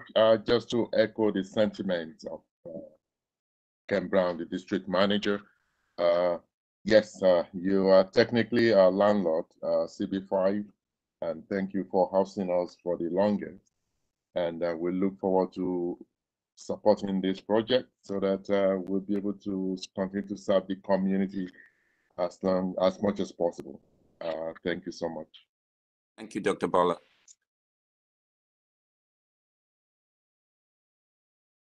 And Sam, was there a question?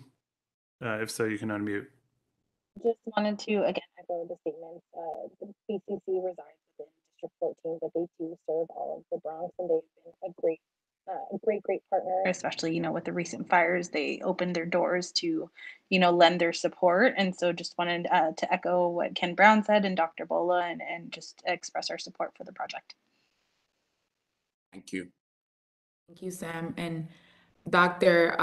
Councilmember Stevens is also asking for your number in the chat if you want to share your contact information. That would be great. Thank you again for your testimony. I'll call on Progones Puerto Rican Traveling Theater, Arnaldo Lopez. All right, Dr. Arnaldo. Lopez is on. Okay, great. Yeah, I should have the option to unmute. Good morning.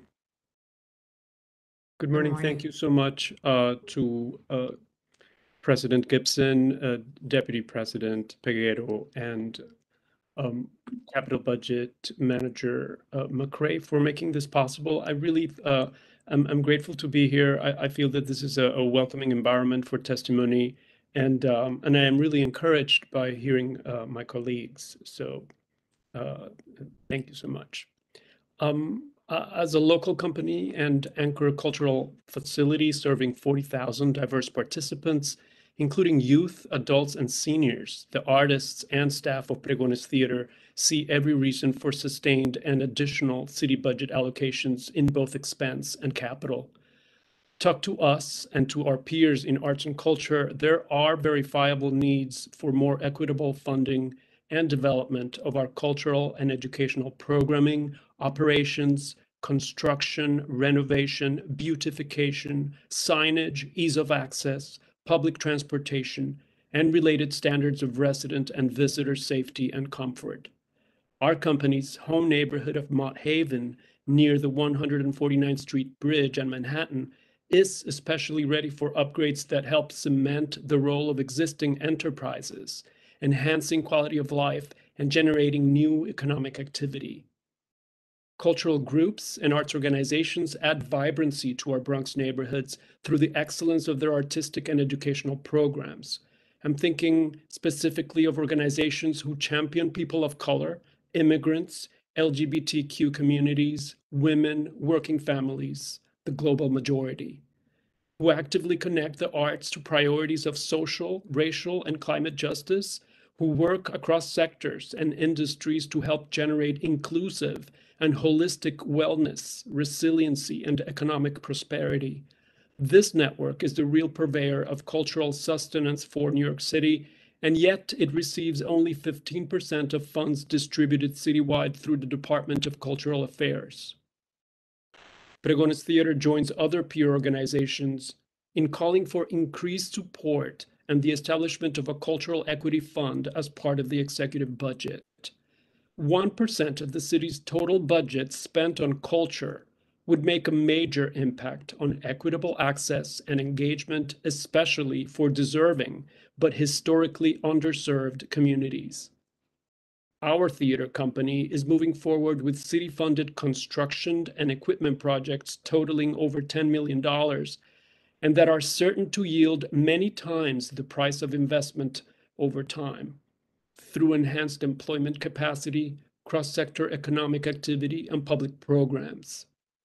Because the needs of arts and cultural organizations like ours are multiple and overlapping, and because we don't typically have interest-bearing capital endowments, the city is our #1 partner to get things done. By way of example, my theater has consistently raised the safety, comfort, and quality of life for patrons since its first city capital budget allocation decades ago. For fiscal year 23, we seek funding to cover budget shortfall of $500,000 for construction of a new education and company headquarters building on Walton Avenue, and $130,000 to put in a state-of-the-art theatrical sound system.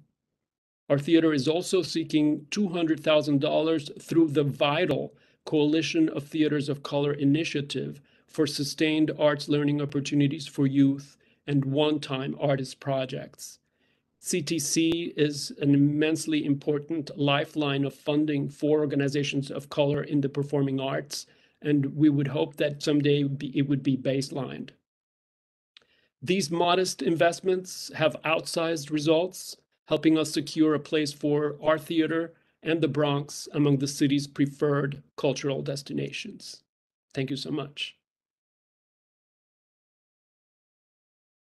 Thank you so much, Dr. Lopez. Really appreciate your testimony this morning. We are going to move to North Bronx Youth Sports. Colville Bascom. So I don't see the name, but if anybody from that organization is connected, if you just raise your hand or drop me a note in the chat.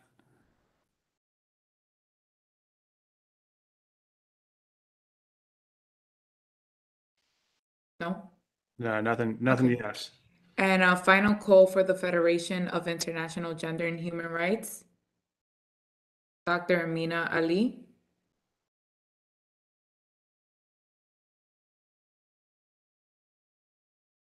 Don't see the organization or that individual in the list of attendees either at the moment. Great. So we will open it up for folks that didn't get a chance to sign up. Up first, I have Roxanne Delgado from Friends of Pelham Parkway. All right, Roxanne, you should have the option to unmute in just a second here and use video if you'd like.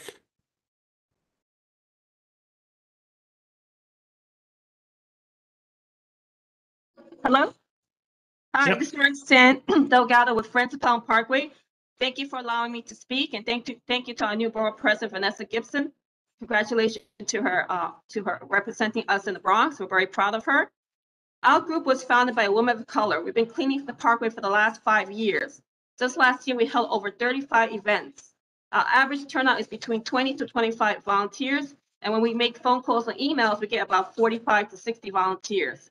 So we do a lot with very little. And our main focus is environmental justice, social justice, and teaching the children how to care for the community and nature.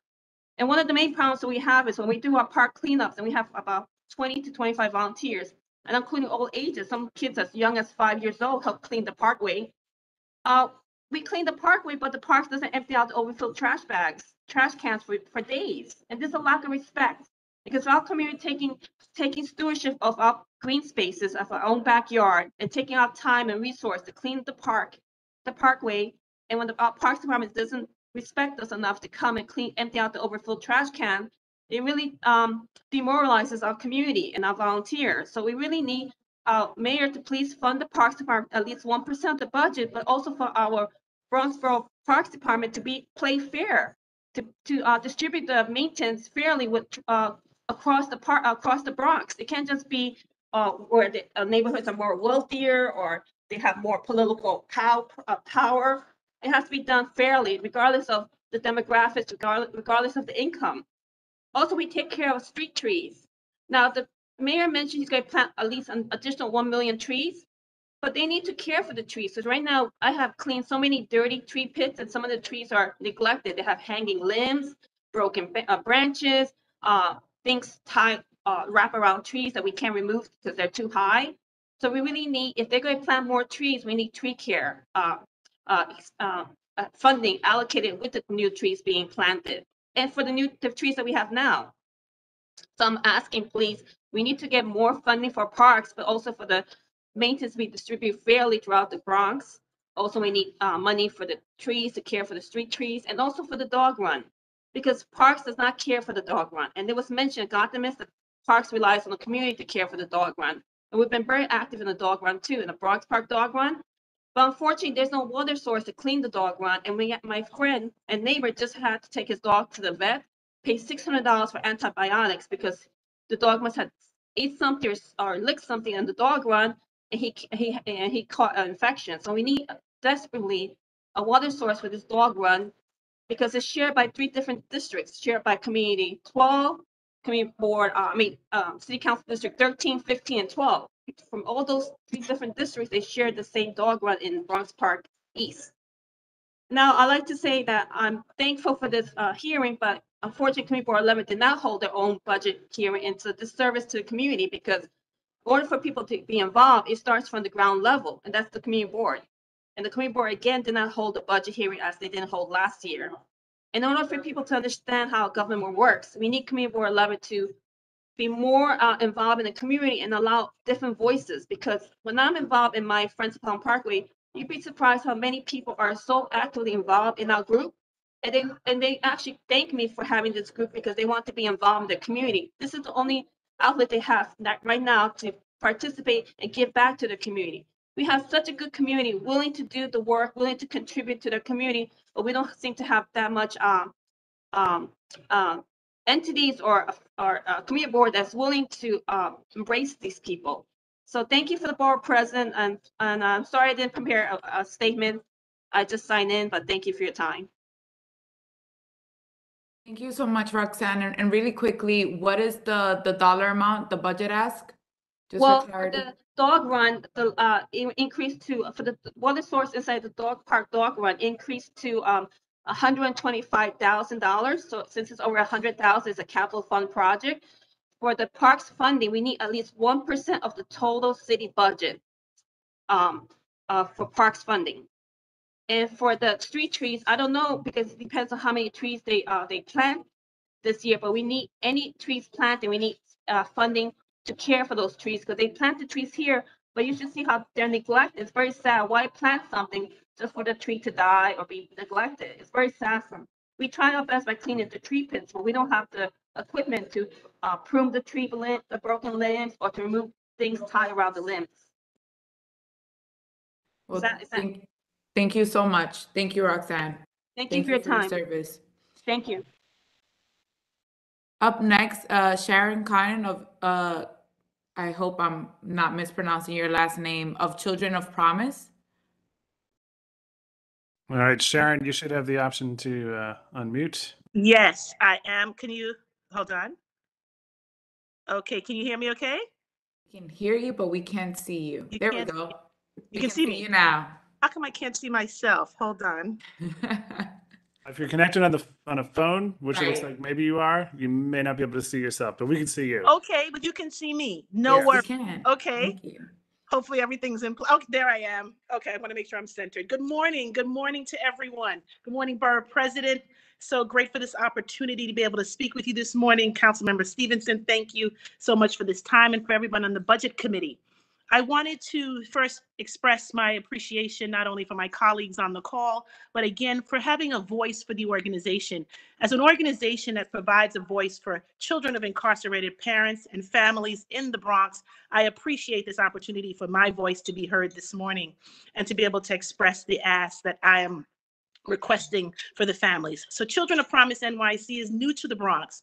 We opened our doors during the pandemic when doors were closing, we were opening, and I'm so happy that the Borough President had an opportunity to visit us. So thank you so much again for the time that you visited the organization under the two occasions for Christmas and where we were distributing toys and gifts to our families.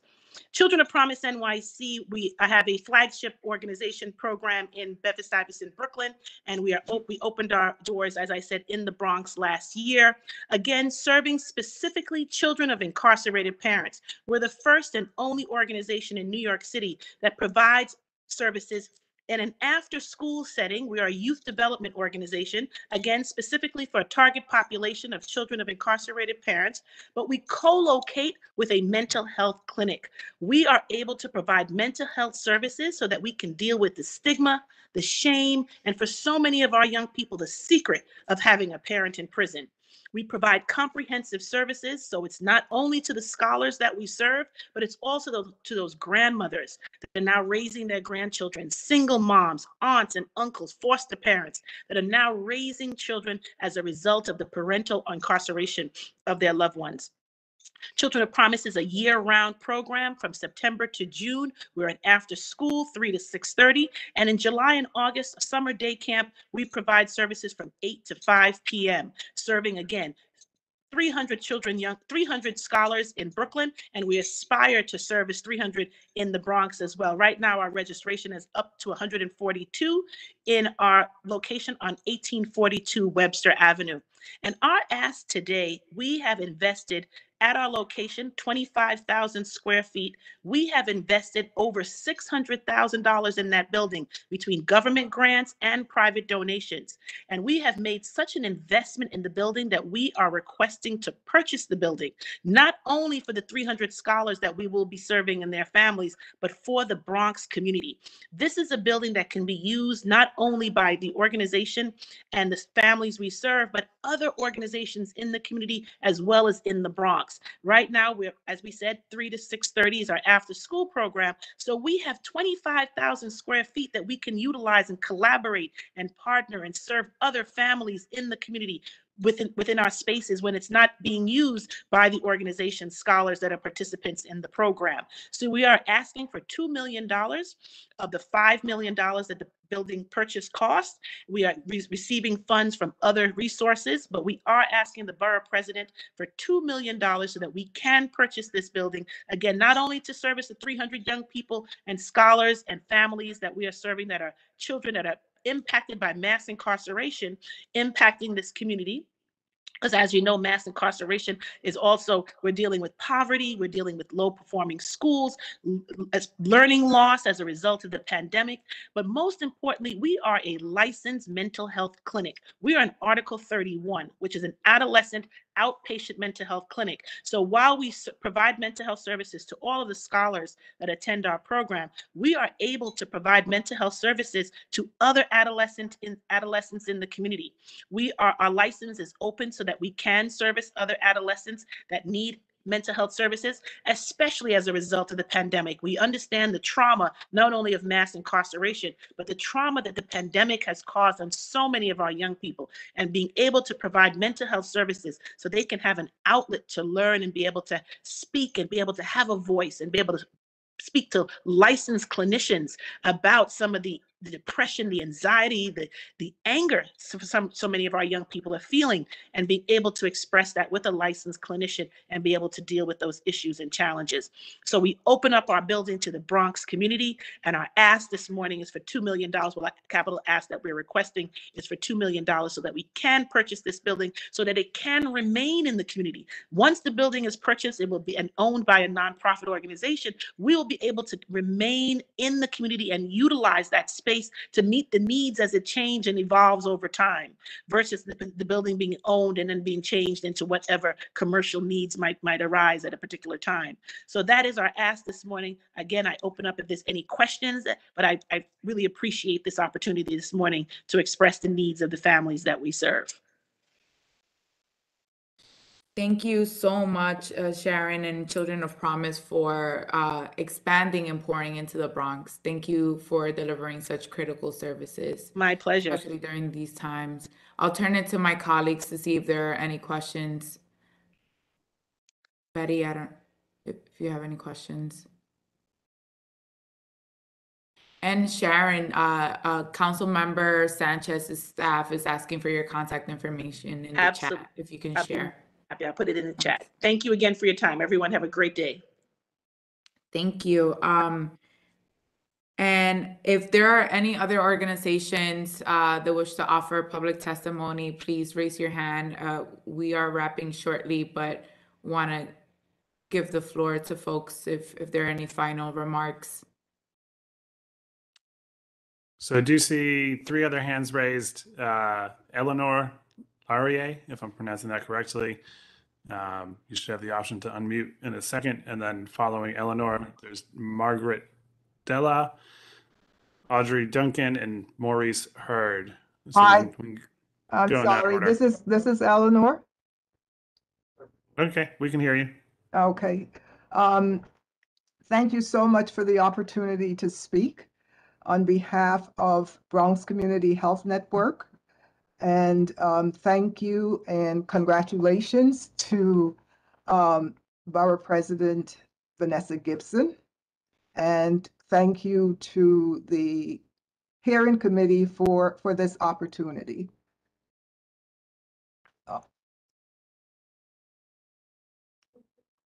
I'm just finding my place here.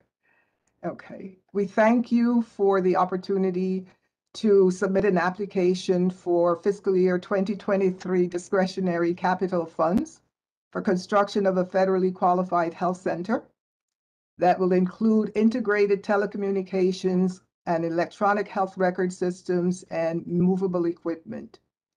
Since 2015, BCHN embarked on an in-depth strategic planning process, community needs assessments, community forums in collaboration with Community Board 12, St. Luke's Episcopal Church, and other community-based organizations, market and financial analyses, and key stakeholder interviews with a cross-section of public and private community leaders.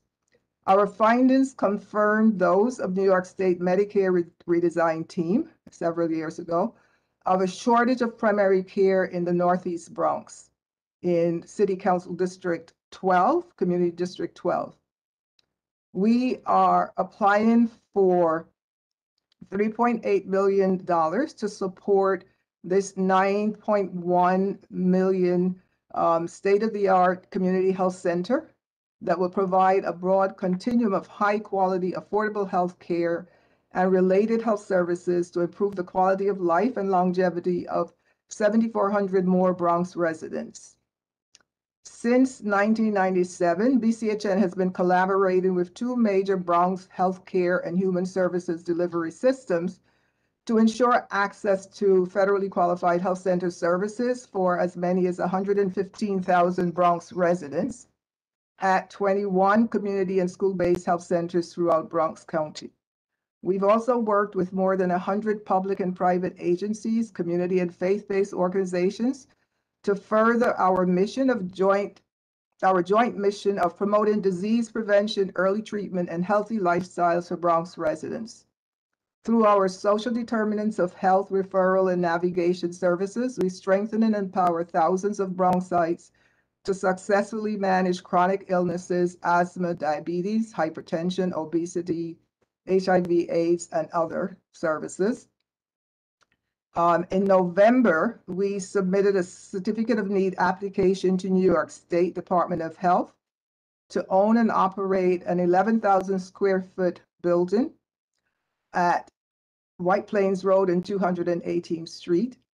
The center would be phase one of our expansion initiative, which will provide comprehensive family, medical, dental, behavioral, and mental health services for Williamsbridge, Olinville, Wakefield, and Baychester neighborhoods, as well as some 30 permanent healthcare jobs.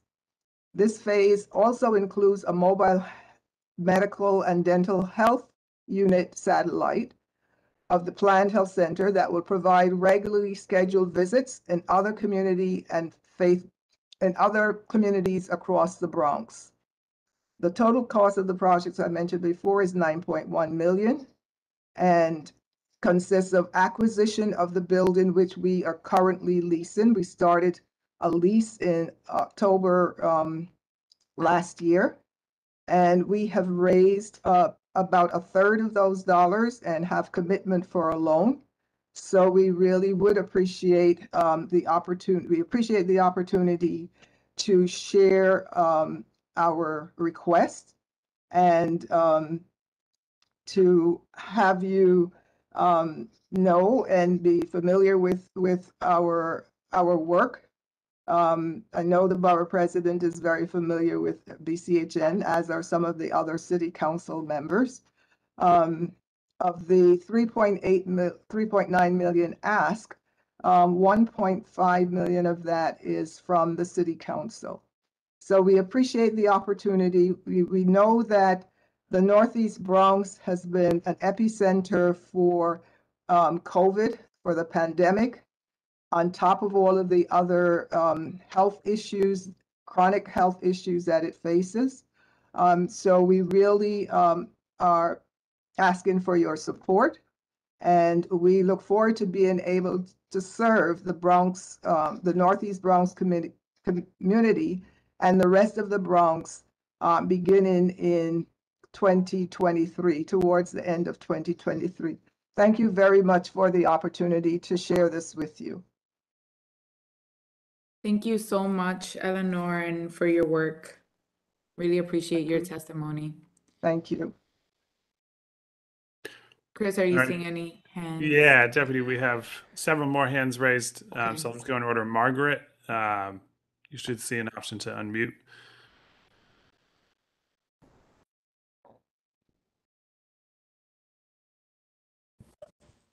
Hi, good morning. This is Margaret Della. I'm the CEO at Kingsbridge Heights Community Center. For the last few years, we've been working with the former Borough President Diaz and former council members in districts 11 and 14. We have been based at our home in the Kingsbridge Heights section of the Bronx for the last nearly 50 years. And our main building where we provide early childhood services, including early Head Start, Head Start, Early Learn. We provide respite services through OPWDD for young people with special needs. We also provide typically developing young people with after-school services. So everything from kindergarten up through high school. And it's also our home base for our services that provide trauma-centered therapy. So we have a free long-term therapy program for survivors of child sexual abuse, domestic violence, and campus assault.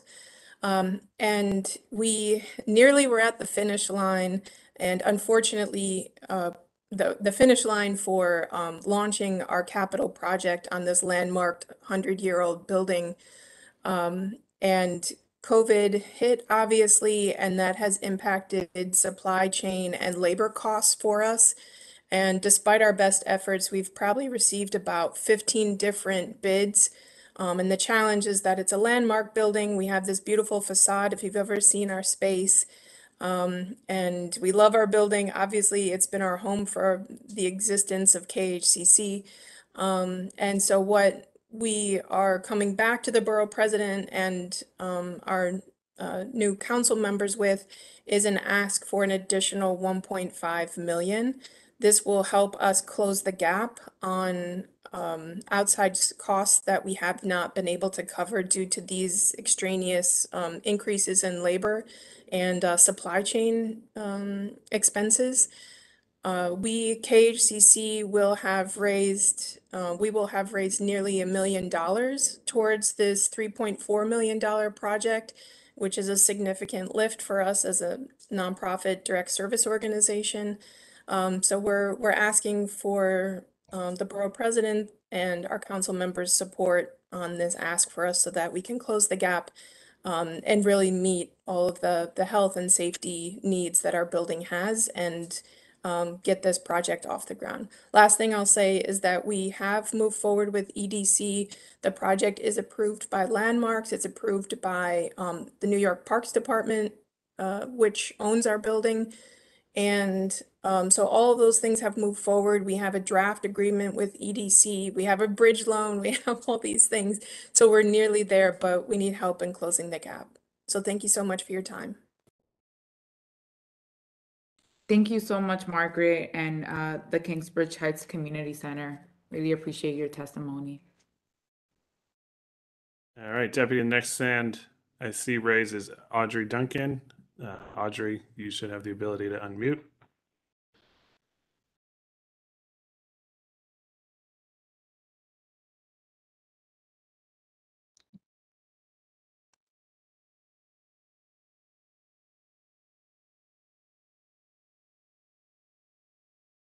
If Audrey is not available Hello? right now. Oh, no, there we go.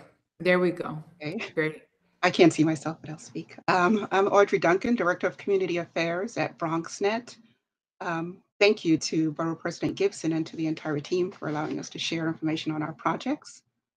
BronxNet is the community media center serving the borough of the Bronx, and we serve the people with production training for all Bronx residents, valuable internships for high school and college students that prepare them for great careers in the media industry. Over the years, we've had hundreds of interns go on to really great positions in the industry, in front of the camera as news anchors, reporters, as editors, as every imaginable position at places like CNN, NBC, ABC, all of the major networks.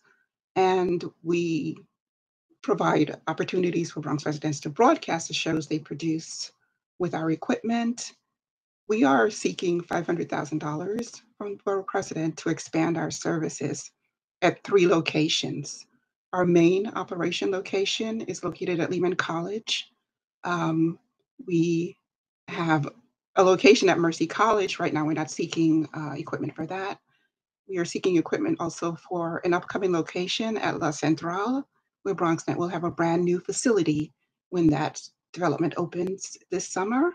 And we're also seeking funds for equipment that would go into the Bronx County Courthouse. So at Lehman College, what we want is a media asset management system which would allow us to properly archive all of the content BronxNet has created over the years, BronxNet and Bronx residents have created over the years, which primarily includes information that people can really use to improve their lives. Information on housing, economic development, health, so on. And we want to have that archived so that it will be at the fingertips of Bronx residents and even people outside the Bronx to just click on something and get information and find resources that they can use. That system would be tied with, everything we're doing now. And then at La Central, we are in our brand new studios and spaces. We want an immersive production stage that would allow Bronx residents, artists, and particularly youth to really ramp up their production capabilities so that they remain even more competitive in the media and film industries.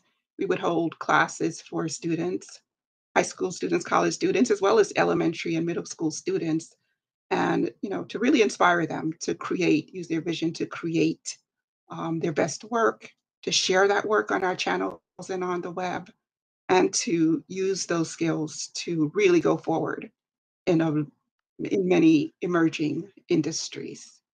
For the Bronx Borough Hall or the Bronx County Courthouse building, we want to have a remote studio. They're a small portable studio. Over the years, we've been recording in cooperation with former borough presidents and with current Borough President Gibson, some of the important town hall meetings that go on there, the cultural events that go on there.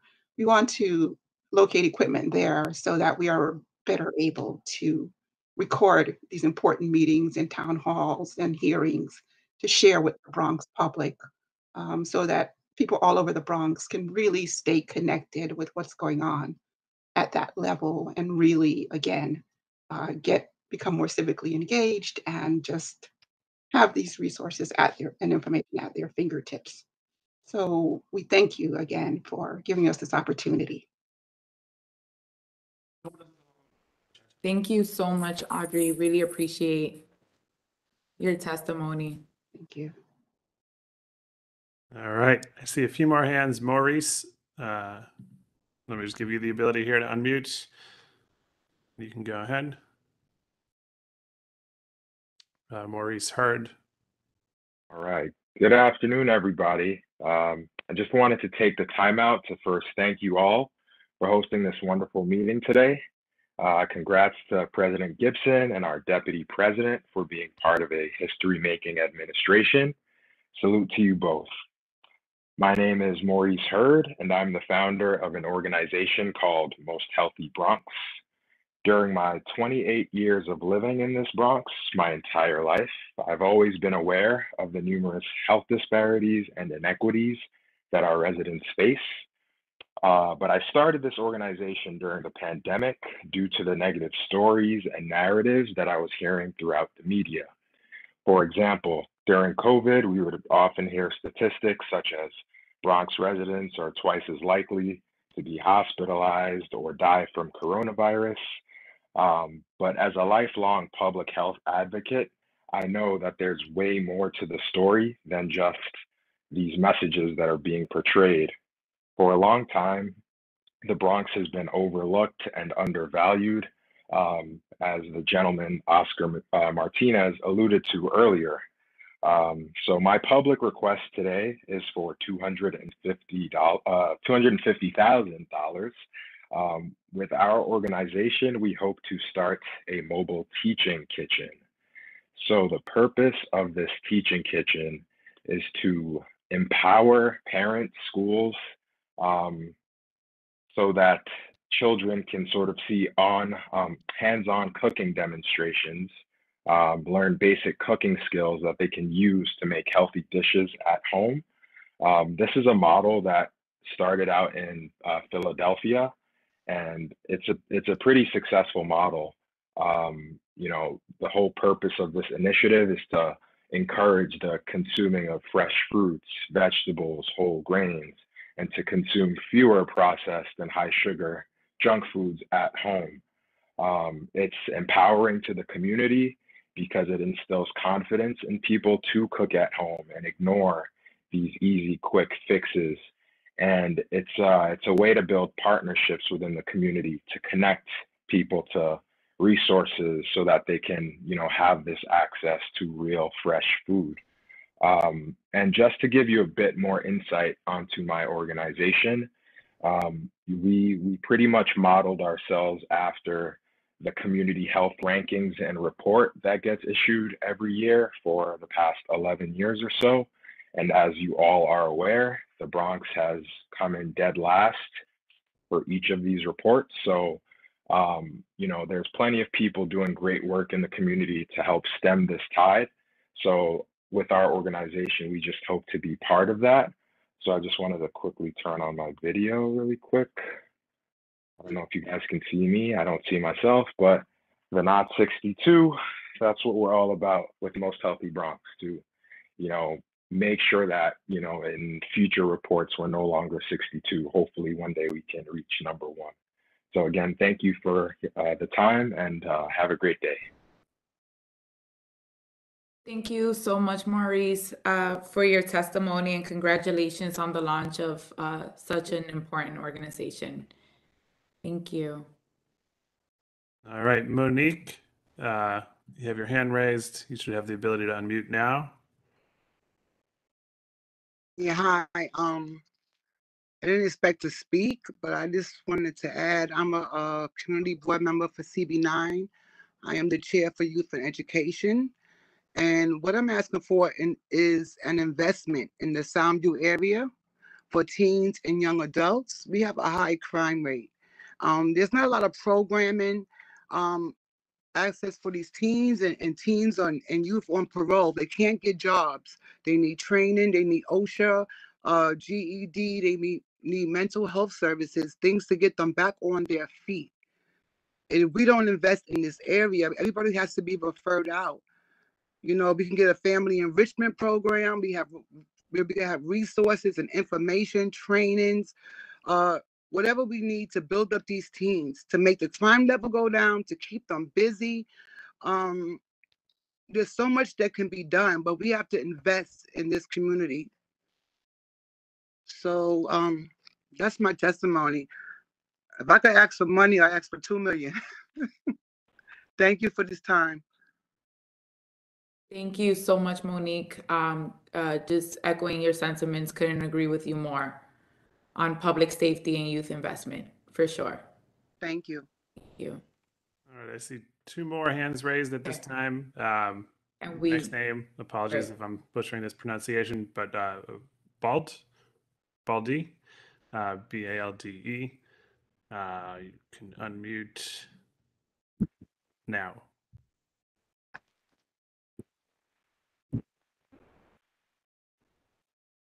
Hello, everybody. Hello? Hello, we can hear you. Yeah. Good afternoon now. Thank you so much for having me to here today. First of all, I am Balde. I'm a member of Community Board 1. So I'm not here really to request something because it's my first time to attend this kind of meeting. But I'm thankful that I saw the email and outreach that the new borough president was doing somewhere online, so I did decide to join. Because as a community board member, I'm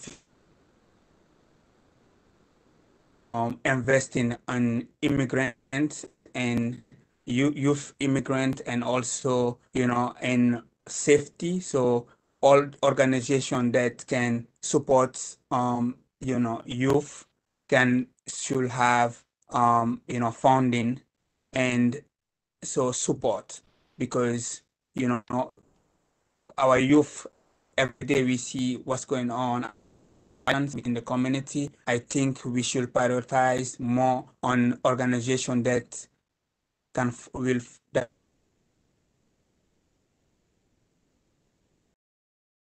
in schools that are in our communities in Community Board 1 need more support. And also, if there's a possibility to give other organizations that did not have chance to be here today to have opportunity to put a request for this funding, and it will be a suggestion that I'm putting. So for any other organization that don't have a chance to come here today, do they have a time to come and to put something so they can help their communities? Thank you.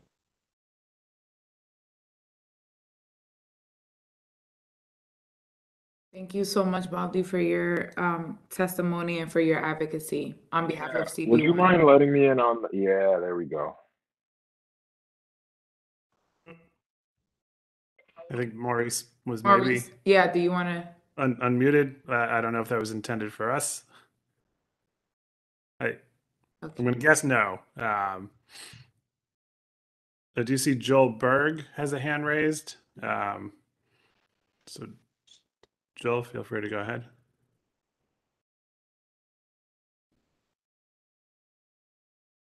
And aside from Joel, I do not see any other hands raised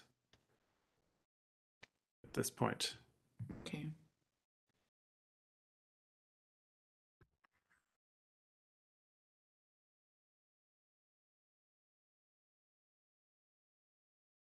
Joel, you're all set. Oh, okay. You want to start? Thank you so much, and congratulations. Let me be the 100th person to congratulate the new borough president on this vital role. I will be brief. As we know, food is the most basic of all needs. And despite the progress in the Bronx over the last few decades, Bronx remains New York City's hungriest borough. Hunger Free America found that 1 in 4 Bronx residents experience food insecurity, aren't always able to afford enough food. That includes 35.8% of all children, 18% of working adults, and 21% of older adults. By far, the most effective way to fight hunger in the Bronx or New York City is to increase participation in the federal nutrition assistance safety net programs. When she was in the city council, then Councilwoman Gibson worked very closely with us to get funding from the city to do that work. As she's aware, we used that money to open up an office on Sheridan Avenue in the Bronx, our first ever field office, and we were doing absolutely vital work there. So I know everyone loves showering money on pantries and kitchens and food banks and food rescue groups, and they do vital work. But in terms of the most cost-effective way to fight this problem, every penny of city funds is matched by the federal government just for the outreach. And then every penny of the benefits funds is paid for by the federal government. And so every dollar Hunger Free America spends on city funds, on SNAP outreach, generates $60 of federal benefits to fill the grocery carts of low-income people. And that's just SNAP.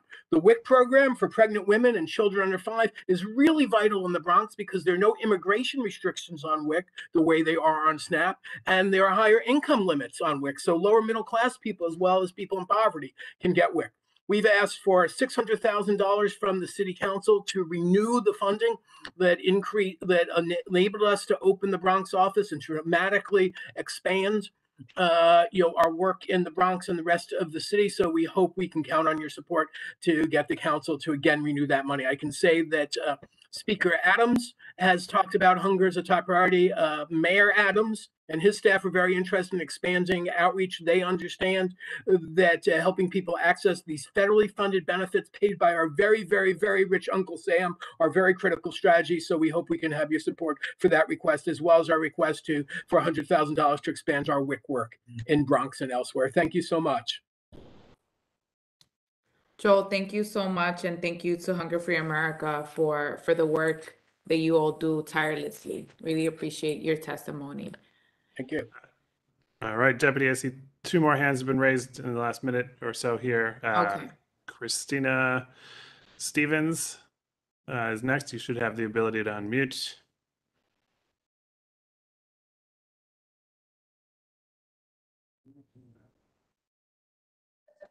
Oh, thank you. I think you can hear me now. Good afternoon. Thank you for allowing us to join in. Congratulations again, Madam President and Audrey. Madam Vice President, Deputy Borough President. I met you at an event. I wanted to know, with all this proposed budget, how likelihood will the Bronx get the money the Bronx need for the Bronx to at least be in par with the rest of the other counties. I'm sorry, can you repeat that question, Christina? There are so many budgets, different affiliations, different entities, everybody looking to improve the Bronx. Right. How likelihood is this going to be possible to be approved so these different entities can take care of the needs of the Bronx, especially the Van Ness neighborhood for senior citizens? That is absolutely a shame. Yeah, so we're gonna work with our colleagues in government, from city council officials to our community boards to really understand and prioritize the requests and advocate for additional funding. We don't have clarity yet from the mayor's office, but we will continue to advocate and ensure that it is an equitable disbursement. And the borough president is committed again to prioritize the needs of our Bronx residents. Thank you, Janet, and congratulations to you. Thank you so much, Ms. Stevens. All right, Deputy, I see one more hand. Dior should have the ability to unmute now. Good afternoon.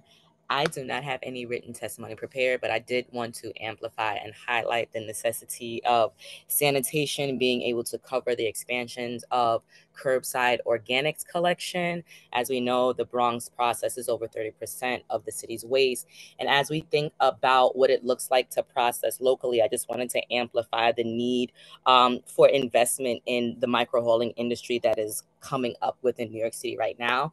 The commercial waste zones are putting us in a space that allows us to be able to actually process that organic waste locally. So we need investment and also access to land that will allow us to be able to do that in a way that eliminates the need for the truck traffic, but also eliminates the rodent population. Maybe not eliminate, but greatly and significantly reduces. Currently, right now, sanitation, the way that they have decided who has access to this program is quite inequitable. And as we know, with the Bronx having to handle so much of the waste, it would be important to think about neighborhoods that have really high rodent populations to think about diverting this organic waste. So I have a worker-owned cooperative, Greenfield Organics, that operates out of a community garden in Community Board 3. We essentially are here to process the organic waste locally. So what we would like support with, I also chair the Bronx Swab, but what we would like support with is identifying a piece of land within the Bronx that we may be able to scale and invest in the infrastructure that allows us to process this organic waste locally so that it does not have to go out through transfer stations and to not have trucks going through the neighborhood. It's really about thinking about ways to have consolidation points that eliminates the need for some of these trucks in a lot of these neighborhoods. So it is not a direct ask right now for a particular funding request, but I did want to take this time to kind of put some energy around the importance of thinking about climate mitigation and really as a borough that we value, especially being the borough that's the greenest borough. We have the most park space, right? And if we're talking about taking care of the trees, then you're going to want this compost that we're making, right, out of these food scraps, which is very valuable resources. One of the things that we also do at the garden is we have a biogas machine, and we've taught our young people how to build it and how to also create renewable energy from these food scraps. So I think it's important to continue to invest in these programs. Yes, it seems like there's a question, but I think it's important to continue to invest in these programs, the work that we're doing. And I would love to just continue to build a relationship with the borough president's office in order to move forward a lot of the work that we've been doing. Definitely, Dior. Thank you so much for your testimony. I know during the last administration, these discretionary funds were drastically cut. And to your point, it is a huge necessity. And even when we look at the distribution citywide, the Bronx was not considered in comparison to other boroughs. And so I agree with you. On the piece on identifying land, is that for the local composting operations? Yes. Is that what? Okay. Okay. If you can reach out to our offices, and we'd love to make the connection. And thank you. I see that there is a question from Bernadette. I apologize. It is not a question with what was just presented. I did want to add something after all the speakers are done. So if I could do that, thank you. Sure. Yeah, I don't see any other hands raised, so Great. go ahead. Thank you. I wanted to just elaborate on just quickly to point out that the East Bronx, which are the communities of Yanis, Pelham Parkway, and Morris Park, have been vibrant communities and brother-sister communities for decades and decades, and our resources are very depleted. That's why our children are important. And a community center with just with after-school programs with so much would help our community in so many different ways to really bring some resources to our community when it comes to our children. And the ask right now, while I don't have a money ask, if the ask of an example of the Kips Bay Boys and Girls Club, something like that within one of those three communities would help more than one community as far as a money ask. And right now there is property available. We don't want those properties to go into developers for something else. We want it to go into the most needed resources that we've been asking for decades. And that is just something I want to put on the record. Thank you. Thank you so much, Bernadette. Really appreciate your testimony. All right, Deputy, I do not see any more hands. Great. Once again, thank you all so much. Thank you to the organizations that provided testimony, that are tirelessly advocating for additional and necessary resources. I know that the Bronx Borough President will be a strong advocate in terms of ensuring that we get the funding that we need for our beloved borough. Thank you all so much for listening, for tuning in, for participating. And again, just a quick reminder, our next borough board meeting will be scheduled for March 17th. This will be via WebEx, but if there are any changes in the coming future, we will notify you. Thank you again, and have a lovely and grateful weekend. Bye, everyone. Be well. You too. Thank you.